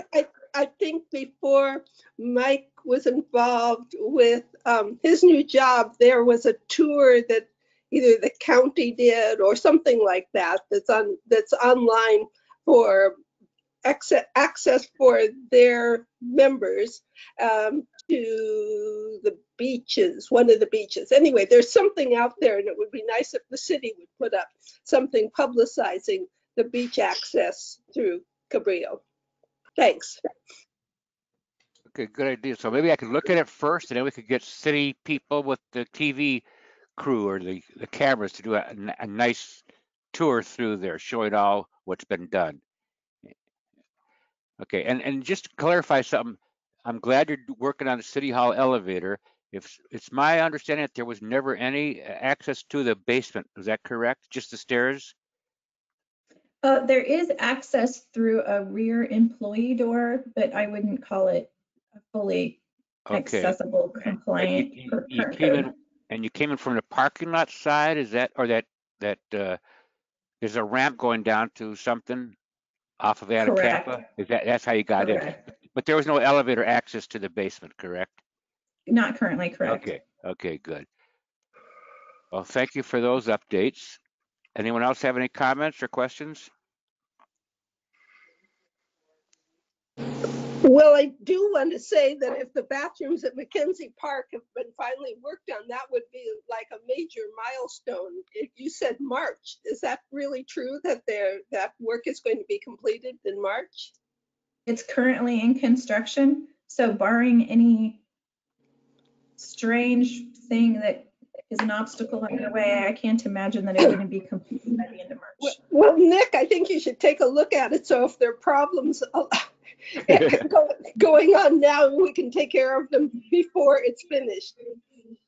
Yeah, well, I've been on this one since the start. I think that this 30-year-old transition plan issue, or 20-year-old, whatever it is, would still be nowhere if it wasn't for my insistence. So you better believe I'm going to see through to completion and make sure it's satisfied. Thank you. Thank you for all the updates. I'm happy to hear that another major milestone on the transition plan or three are going to be checked off soon. And I think that there was the last big transition plan update named 8 major city facilities: Mackenzie Park, City Hall, Library were 3 of those. I'm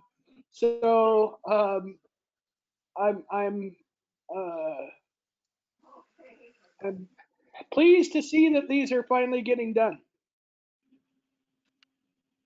And another one of the items was the police station, and now with the new one being planned, and we don't have to fix the old police station, so that'll be checked off eventually, hopefully. I do want to give Nick credit for the Mackenzie Park. I was there for years. His son was in Little League there, and Nick had to take a 2 or 3 block tour just to use the restroom, leave his son there and go 3 blocks away. And he's been on this, and they keep putting it off, but I'm finally glad it's finally being done. Thanks for all your pushing on that one, Nick. Well, thank you for acknowledging it. Are there any other comments about the capital improvements that we have heard about? Well, I do have one more question. The plaza, can you roughly say what's going on? You mentioned ADA access, and I know it's a pretty flat area, but there's a slope there next to the art museum. So what exactly can you tell us that you're doing at the plaza? Sure. What I can tell you is that we are getting rid of some of the obstacles that were in the way beforehand. We're moving towards some ramps that will be able to connect the upper plaza with the lower plaza. There obviously are going to be some stairs in there, but there will be some switchbacks, and all of that will flow into La Arcada and into the museum. Oh, right from the plaza into the kind of the parking area, drive area there. Right, so it should be a continuous path. Oh, good. Now, I know it's not your bailiwick, but do you know when the art museum is going to be finished? Oh, I don't. Okay. It just seems to be taking so long. Yeah, okay. Well, thank you. If there's no other questions, thank you for your time. Excellent. Thank you so much. It'd be nice to hear another update in, I don't know, later this year or next year this time. All right. Thank you. Thank you. Okay, the last item was to hear from Victor about outdoor dining, and since he's not here, I think I can make a few things. I spent 2.5 hours. Chair Marston? Yes. Before we jump into that, do we want to pause for the public comment opportunity? Oh, okay, sorry. Thank you. Are there any public comments about the facilities plan that was just given to us.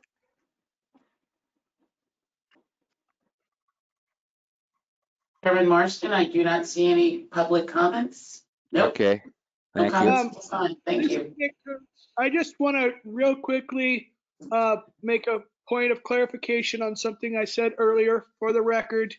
I am aware of a tendency to use the term staff out of context or in unclear context, and I just want to clarify that when I said staff earlier in expressing my frustrations with initiatives, I was speaking to the larger city staff as a whole and not pointedly at AAC staff Brian Diamore.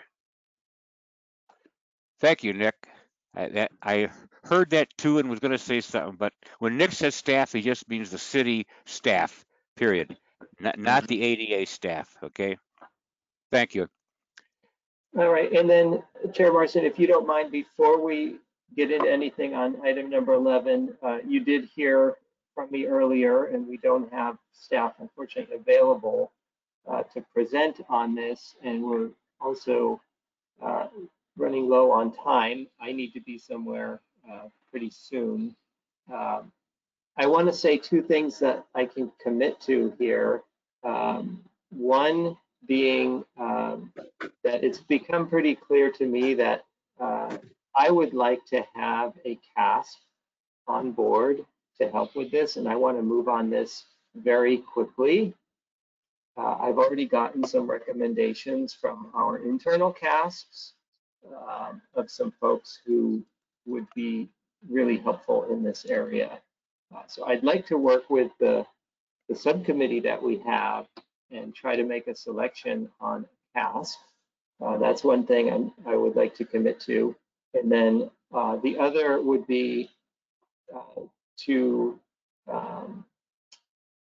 have a special meeting and not have to wait until May. Have a special meeting, hopefully have that CASP on board and able to attend that meeting. And then we can get into more of the details. I know there's frustration out there about, we shared a bunch of information that I think is a step in the right direction, but it's still several steps away from where we need to be.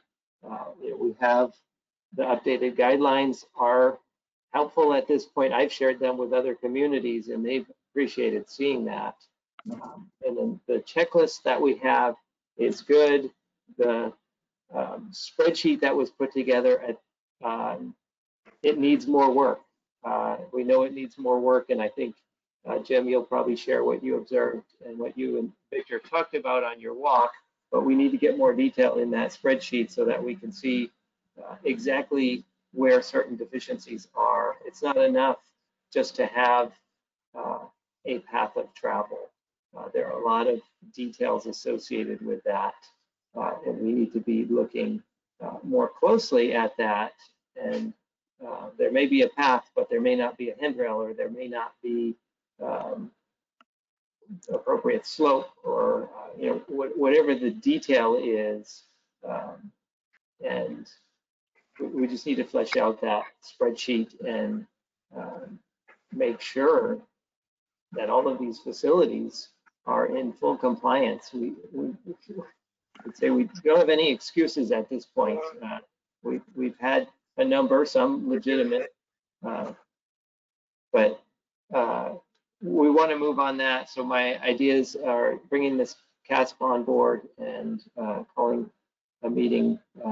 It doesn't have to be a long time from now, hopefully still this month, and getting into more detail on this item, because today I feel like it's going to be, we've heard a little bit about the frustrations, and I get it.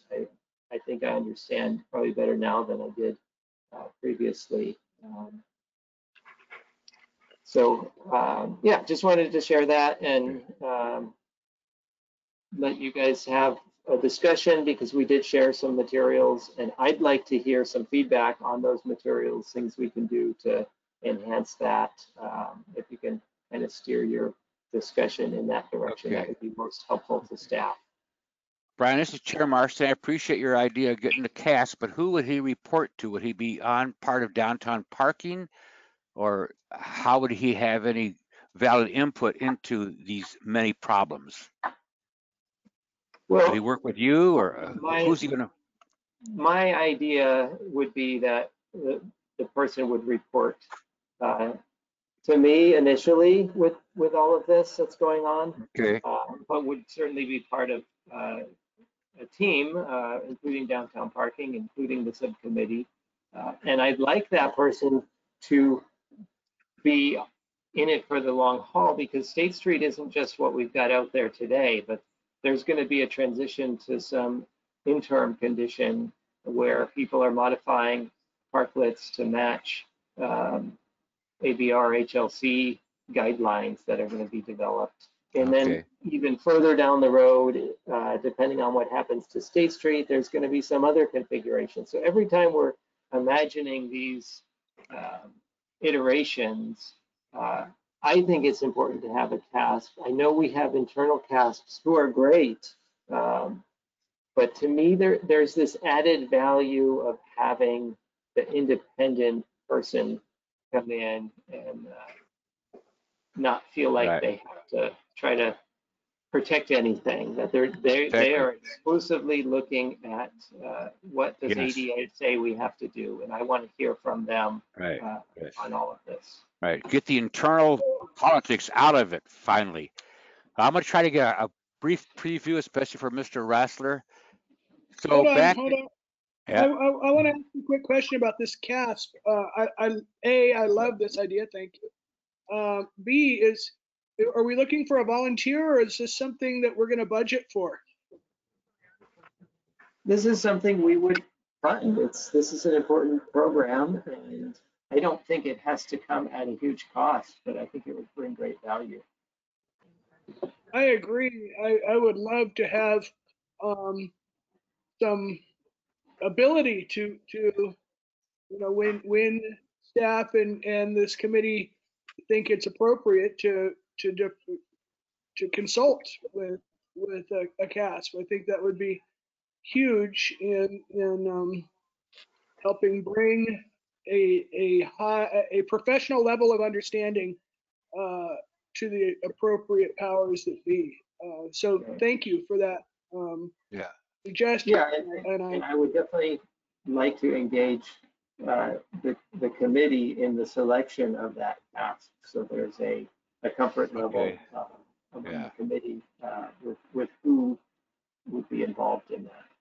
So just to make sure, Brian, I love the idea. Would we be able to talk to that CASP about other problems that we see, not just the dining? This would be like our own CASP person we can consult with? I think it might depend. That's something that, as we get into an actual contract, we would have to develop what that scope of work would consist of. I think as long as it's going through me, that would be okay. I mean, generally with any contract, you've got to have your point person. But if you're working with me and there are things that are coming up at the committee level that we want to kick over to the CASP, certainly that would be another added value of having that person on board. Is that something that you're still interested in pursuing for yourself too, becoming a CASP? Yes, it certainly is. And even if I got that, I think to me, I like the independent reviewer coming in.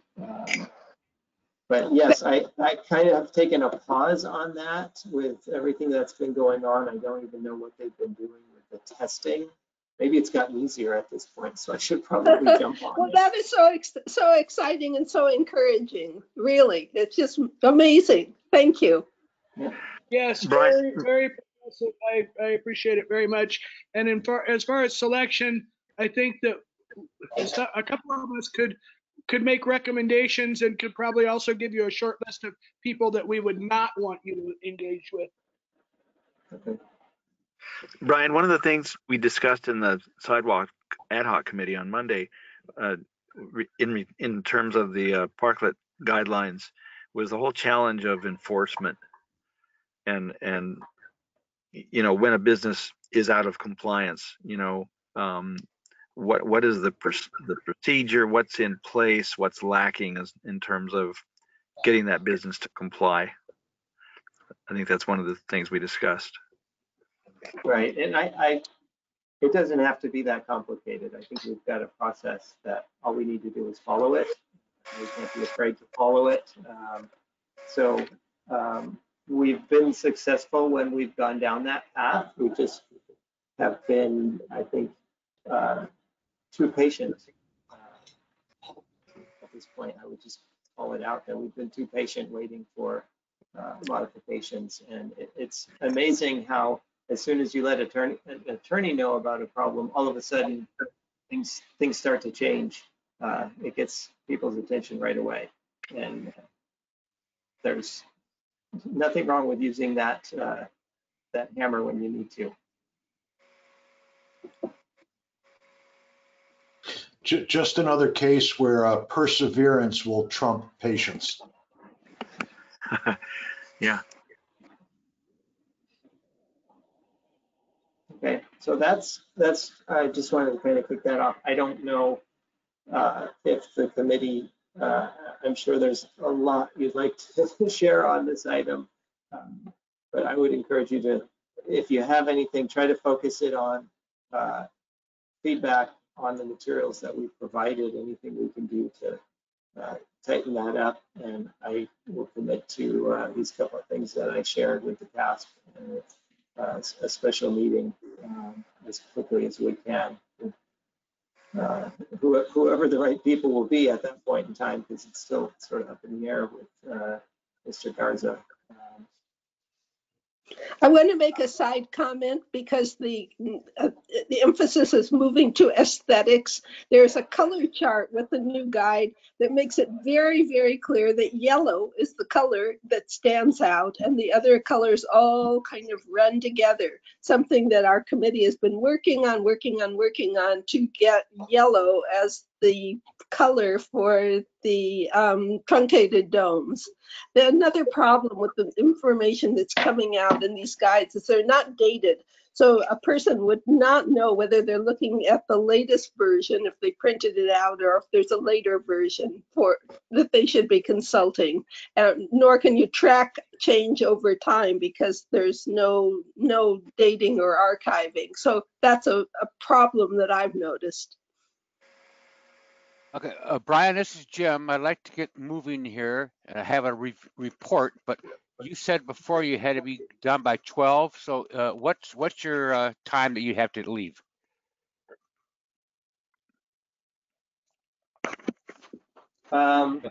It's not necessarily a hard fast time, but the family's packed up and ready to go on vacation. So as soon Okay. as All I right. can go, the better. Well, I'm going to try to give a quick report here about our walkthrough and stuff. But first, a little bit of history for Mr. Rothler and stuff. In mid-May, when they first announced this, we wrote to the ADA, we wrote to City Council, we wrote to other people. I know Nick did, Bob did, and I did, saying please enforce accessibility. We understood there was a quick thing to get this in to help the businesses, but 10 months later, there's still almost all of them are non-compliant. Now, we were told in October that we would have an inspection, and if they didn't pass the inspection, they had a week to fix it, and if they didn't do it by that week, they would be inspected a second time, and then it would go to the attorney. Okay, that was our promise in October. No, nothing was taken to the attorneys, and as you saw in that spreadsheet from Victor, he had almost everybody marked as ADA accessible, right? Almost all yeses. I'm having a little feedback here. Is everyone hearing me? Can you just tell me you can hear me? I can hear you fine. Okay. Yes, I hear you. No So problems. I talked to Victor about that, and we walked 2.5 hours yesterday. And there was probably a third or to a half of them were totally out of compliance. And I don't know why or who did the checklist.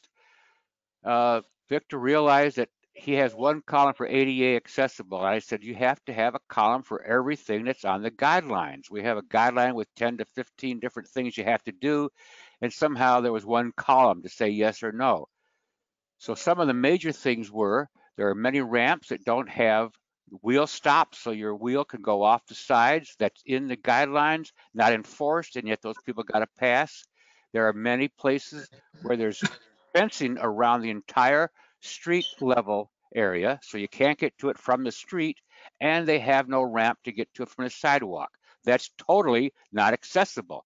Forget the ADA's definition of access. You can't get there, period. So in one place, they've had the fencing until last week. They finally put a ramp in, and I sent a picture to Suzanne. I think you'd enjoy that, right? Where they have a ramp up against a tree. So Yes, I saw that. okay, I think that ramp is movable and probably just got shoved in that location. but it's been there for a week at the same spot. So yes, it's Yeah. movable. Okay, and the other problem is the guidelines constantly talk about accessible tables, which have height requirements, 27 to 34 inches. There has to be clearance underneath so you can get your wheelchair under there. They have to be different dimensions, okay? And it says they're supposed to have the ISA sticker on it. None of them, okay, one of them had a sticker. The rest of them didn't, and yet Victor had it checked like compliant. He had no idea what an accessible table was. I sent drawings back in October, which he said, I don't have that, so I sent it again yesterday. So what we did yesterday was he had a whole bunch of new columns for different areas, and he did a lot of notes yesterday, and he talked to people that were owners, okay? But basically, there's hardly any accessible tables. As many people realize, there's a bunch of what they call bar rails on these parklets, where you have to have a stool and a high rail, like sitting at a bar. That is not allowed to have that without any kind of lower counter. In every commercial place, you must have a lowered counter, whether it's City Hall, where you go to pay your bills, or a restaurant. They have to have some kind of lowered place where people in wheelchairs can service. That's hardly, none of them have that. Many places have the high tables and the high stools, and there's no place for a wheelchair to join anyone else. So that was totally not done correctly. And it was sad to see how this thing is like, mostly everything looked good on that chart. And another thing that happens, the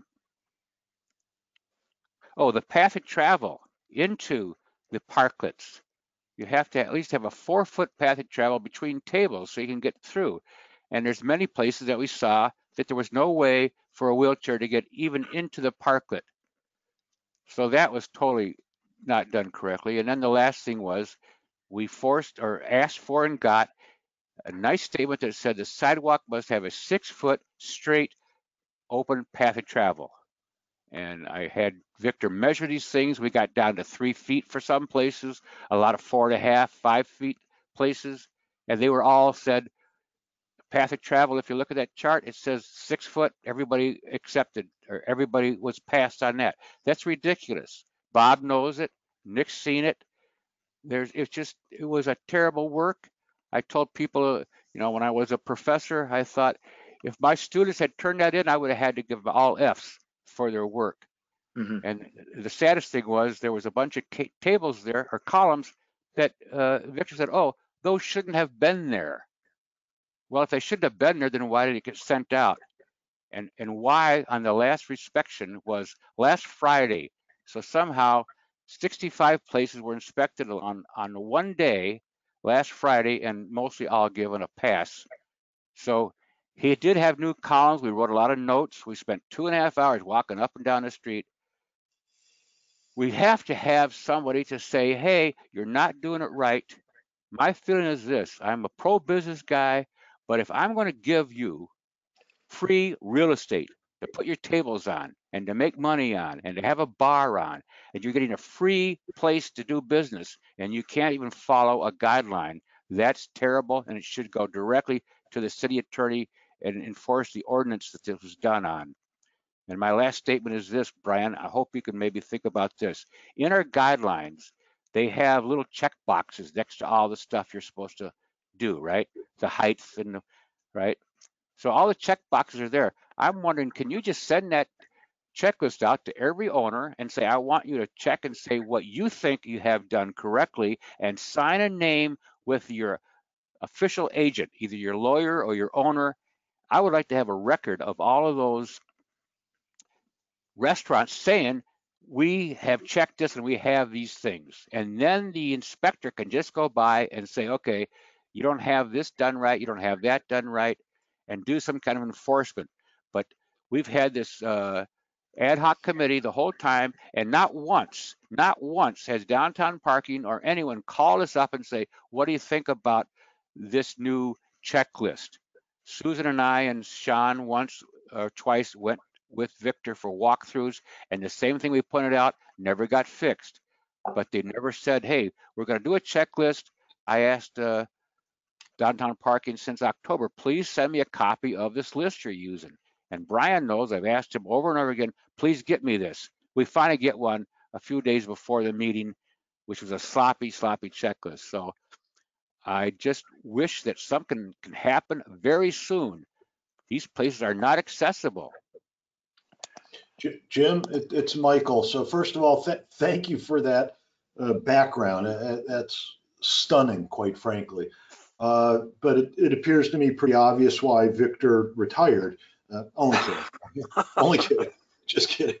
But I did have a question. What do and we did?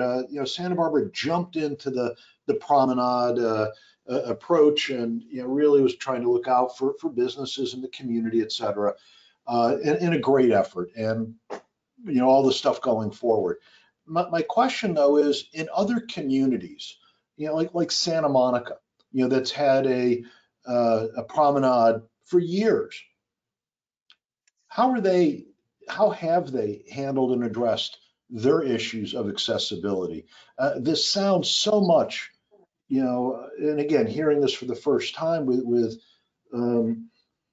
clean ears, I guess. It really sounds like much more of an enforcement issue than any of the work that the AAC has done in terms of what would be appropriate and what would be helpful for community members with disabilities. So, A is enforcement, but what is a place like Santa Monica or other communities around the country that have had, these public promenades for years? How do they handle enforcement, and how do they handle ADA compliance? We don't need to, I was going to say, we don't need to reinvent the wheel, but we do need to inflate it properly to our terrain and figure out which spokes to tighten and loosen so it runs efficiently and effectively. That's all. Sorry. I can comment, Michael, I can comment on that. These parklets and these outdoor dining areas do not require the businesses to go through the permitting process. Which would be submitting official documents, having it reviewed for code. This was sort of an emergency ordinance that was done quickly. So that is where the enforcement is not there. There isn't the checks and balances that go through with a permit. Okay. So true. And as I said, I know we, kind of rushed into this, and that was appropriate at that time. But we're now, 9-10 months later, and we still have the enforcement issues. All of what I've read, absolutely good work to put into place, but it doesn't really matter if it's not being adhered to.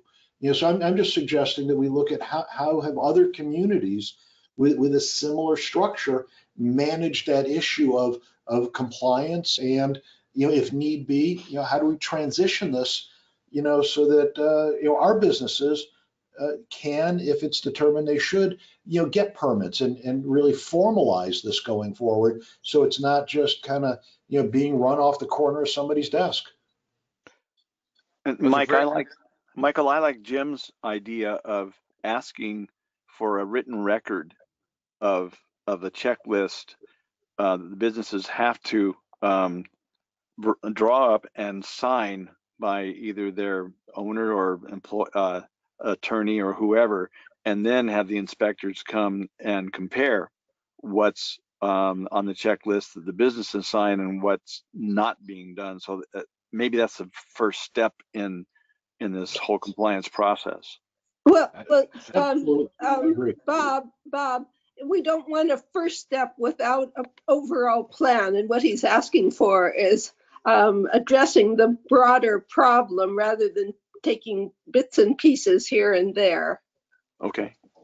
Thank you, I Bob. would say, let me first address Mr. Rassler's comment.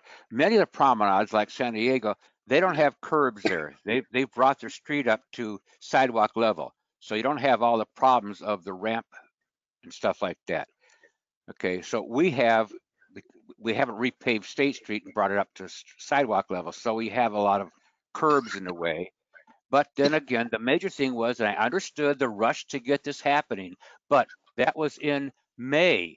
And if you still haven't enforced anything, not one person has been fined or had their parklets removed. No, nobody. There's terrible ones out there. Well, you know, the language that came up at the downtown parking committee was progressive enforcement. Now, Yeah. I don't know what progressive enforcement is. But I know what enforcement means, and it means enforcement, and there hasn't been one. So in 10 months, you haven't enforced anything, and all you have to do is walk down there and you'll see all sorts of stuff. What was really crazy was yesterday we talked to owners. They go, oh, I never knew I had to have an accessible table. I never knew I had to have a path of travel. It's in the guidelines. So that's how the people who have their businesses downtown, they know that they can get anything they want from the city because they're the cash cow or something. This is a terrible idea to have people think that they can say, oh, I didn't know that was required. It's in their guidelines. They're giving away free land to make money on. You should at least follow the guidelines, okay? There's no sense that the city doesn't have strength to go, you can't have that anymore unless you fix this. Well, it's a matter of community standards as they're understood at this point in time. Right, and the standard is you can make money if you are a business person, but if you're worried about accessibility, it doesn't matter to anyone. It seems like. I know it's kind of blunt to say, but when you talk to owners over and over again, please do this. Please open up your path of travel. I don't need to. Some places actually put signs on the sidewalk saying, please walk in the street. No, the guideline says you must keep 6 feet of open path of travel. Imagine Bob Burnham with his cane trying to walk down these sidewalks with 3 and 4 wide, jogging around. Anyway, I'm sorry, I'm getting. So, Jim, my leading question is what can we do as individual citizens, maybe even more than as the Access Advisory Committee, to move this forward? You know, we're having a lot of discussion about, there's lack of enforcement, basic enforcement. I'll tell you one thing. This should have never been put in the hands of downtown parking to manage. They have completely mismanaged this, and it was predictable. It was predictable. This needs to be moved to the building department for enforcement and regulation immediately. And you know, this was considered a temporary thing that was through December 2020. Now it's been extended through March 2021. The point is that these outdoor dining areas are going to be with us. They're not going away, and they need to be officially permitted and looked on to comply with code. And there's a review process that requires fees, that gives the city finances to enforce. I mean, this is all, you know, where are they going to find the staff and the time to do that if they're not collecting fees for these things? So this is something that, Brian, is it realistic to expect that we might get this program moved out of downtown parking's purvey, or at least partially overseen by the building department? I would say that it's possible. I think with if it does turn out to be a retirement that Victor's headed on, we'll have to rethink how we're managing this. I think we need to rethink it anyway. And I think we have public works inspectors. There are also building inspectors available. The public works inspectors are in public works department, so that wouldn't be shifting the program to another department. But yeah, people who are used to being out in the field reviewing things to standards would be more in line with what public works inspection does or what building inspectors do. So we need to figure that out, but that we have staff who are used to doing that. And I think for the downtown parking staff, I think that it's been difficult for them because they've been used to having more of the, I understand that downtown parking was not ever properly equipped to deal with this. I knew that 9 months ago, 10 months ago. I objected to it 10 months ago. Yeah. How do we fix that? I want to interrupt to say that right now they're concerned especially with aesthetics. And so they're going to be policing colors very carefully. And I assume that if they can police colors, we can have our charts that show all the other items that they're policing along with the colors. That would be a poor assumption that they would be willing to do so. There's a clear conflict of interest, and this needs to be rectified immediately. Listen, I recognize that you have a family waiting for you to go on vacation, and I respect that, and I wish you guys a family fun time. I have some notes here I want to share before we run out of time. So looking into something positive to lead with and constructive criticism, I have to admit that this is an aesthetically pleasing report. I'm happy to see that the city finally is providing some guidance on accessibility requirements. But the compliance spreadsheet, while visually stunning, is a work of comedic fiction. Had they not claimed 100% ADA compliance, I might not have been compelled to run out and audit the findings. 60% would have been a stretch in my opinion, but it would have been believable. In terms of constructive feedback, I'd like to suggest that in preparing reports like this, the city emphasize accuracy over aesthetics. I found problems at all of the big names. Carlitos, The Chase, Sandbar, Holdren's, Joe's, and others are all encroaching well beyond 6 feet required path of travel. Saigon, Brazil Arts Cafe, Yona Reds, Cruisery, O'Malley's, and others had in-street dining with no ramp from the sidewalk, and their parklet was completely enclosed with ropes, fences, cables, or other barriers that would require assistance to gain access. I deeply resent having to police this situation. This is not my job. It is yours. The city has a legal obligation to enforce the building code, and this little game that the city plays to avoid doing so is beyond shameful. I'm troubled by the repeating pattern here. 4 years ago, members of the public raised concerns to this committee about the apparent reduction of on-street ADA parking. The downtown parking group responded with a spreadsheet showing increases in the ADA parking, which I audited and found grossly inaccurate. 4 years and many meetings later, we still see the removal of on-street blue curbs, with the exception of a few that were removed, quote, accidentally and replaced after complaints. Not one new blue curb has been added to my knowledge in that time. I've heard from one contractor that downtown parking is allowing some flexibility in ramp slope due to the temporary nature of the parklets, and that's not okay. Even a single-day festival needs to accommodate accessibility. Enforcement via the building department is critical. This has been completely mismanaged by downtown parking, and that needs to change immediately. Before we adjourn, I want to point out to Mr. Diamore that I recently downloaded the city ADA grievance form and found it outdated and includes Mr. Wilshire's name and contact information as the ADA coordinator. Thank you, Nick. I think you should send the first part about the checklist right to City Council and also to Mr. Casey's office. Those are all valid concerns. I walked it yesterday, and I know that every place you mentioned was one of the big problems. we can't just let this letter slide. Although I will say, Nick, that when you mentioned about building department should be in charge, they can't because this is public right of way. This has to be a public works or a separate entity. But you can't just say, oh, the building department should do it. It might work out better because they have CAS, but they really can't. But Well, as Susan said, we have to have permits for this stuff. And I want, before I get off, Barbara mentioned the aesthetics part.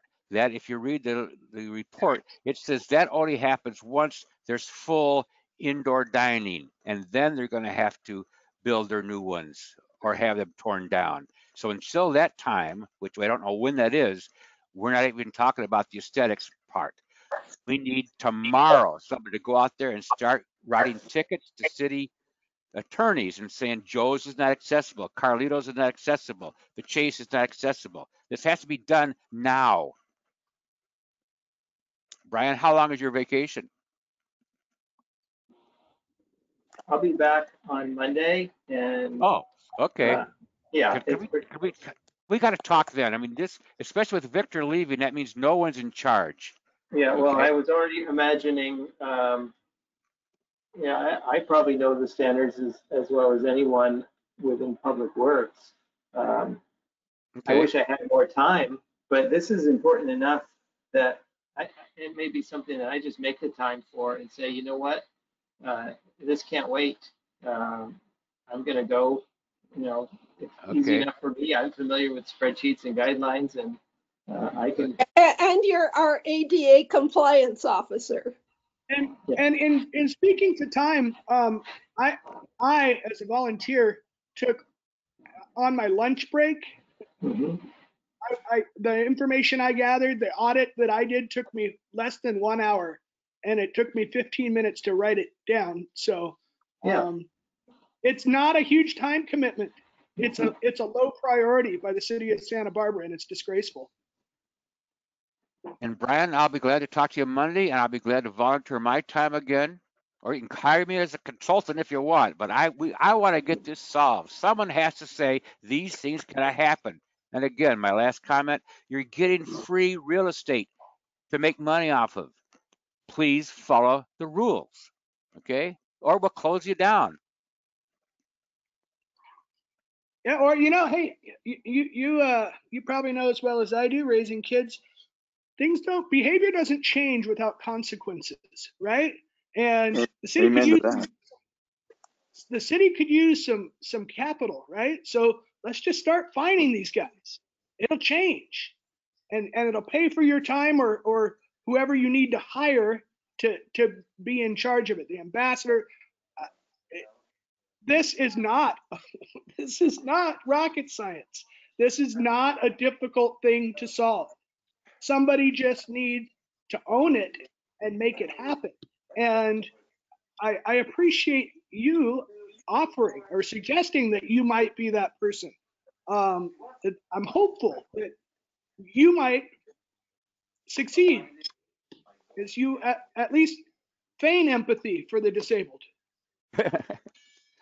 I'll be glad to help you out, Brian. Hopefully we can talk on Monday. I'd be glad to meet you there or look at things or just discuss how we can do this. I think we could go on for hours, but Brian has to leave and Jim, I had a quick question for Brian Yeah. just before we go. Okay. Are you, Brian, are you going to call a special meeting of our resolutions subcommittee in the next couple of weeks? What I'll do for that is send the draft of the resolution, and depending on the comments that we get back, if the subcommittee wants to meet, we can meet, or we can just exchange emails if it looks good. I'm thinking we'll probably want to have a meeting, but let's wait and see after people have had a chance to look at that draft and digest it. Okay, so I look forward to receiving your draft. Thanks, Brian. Thanks for all your work with us. Thank you. Okay. Thanks everybody for this. I think it's time to call for an adjournment. Thank you all. Don't forget public Thank you. comment. Thanks, everybody. Public comments. Oh yeah, public comments, please. Mr. Chairman, I am looking and there are no public comments from Mr. Robertson. Thank you, everybody. Sarita, thank you for all your hard work. Thank you.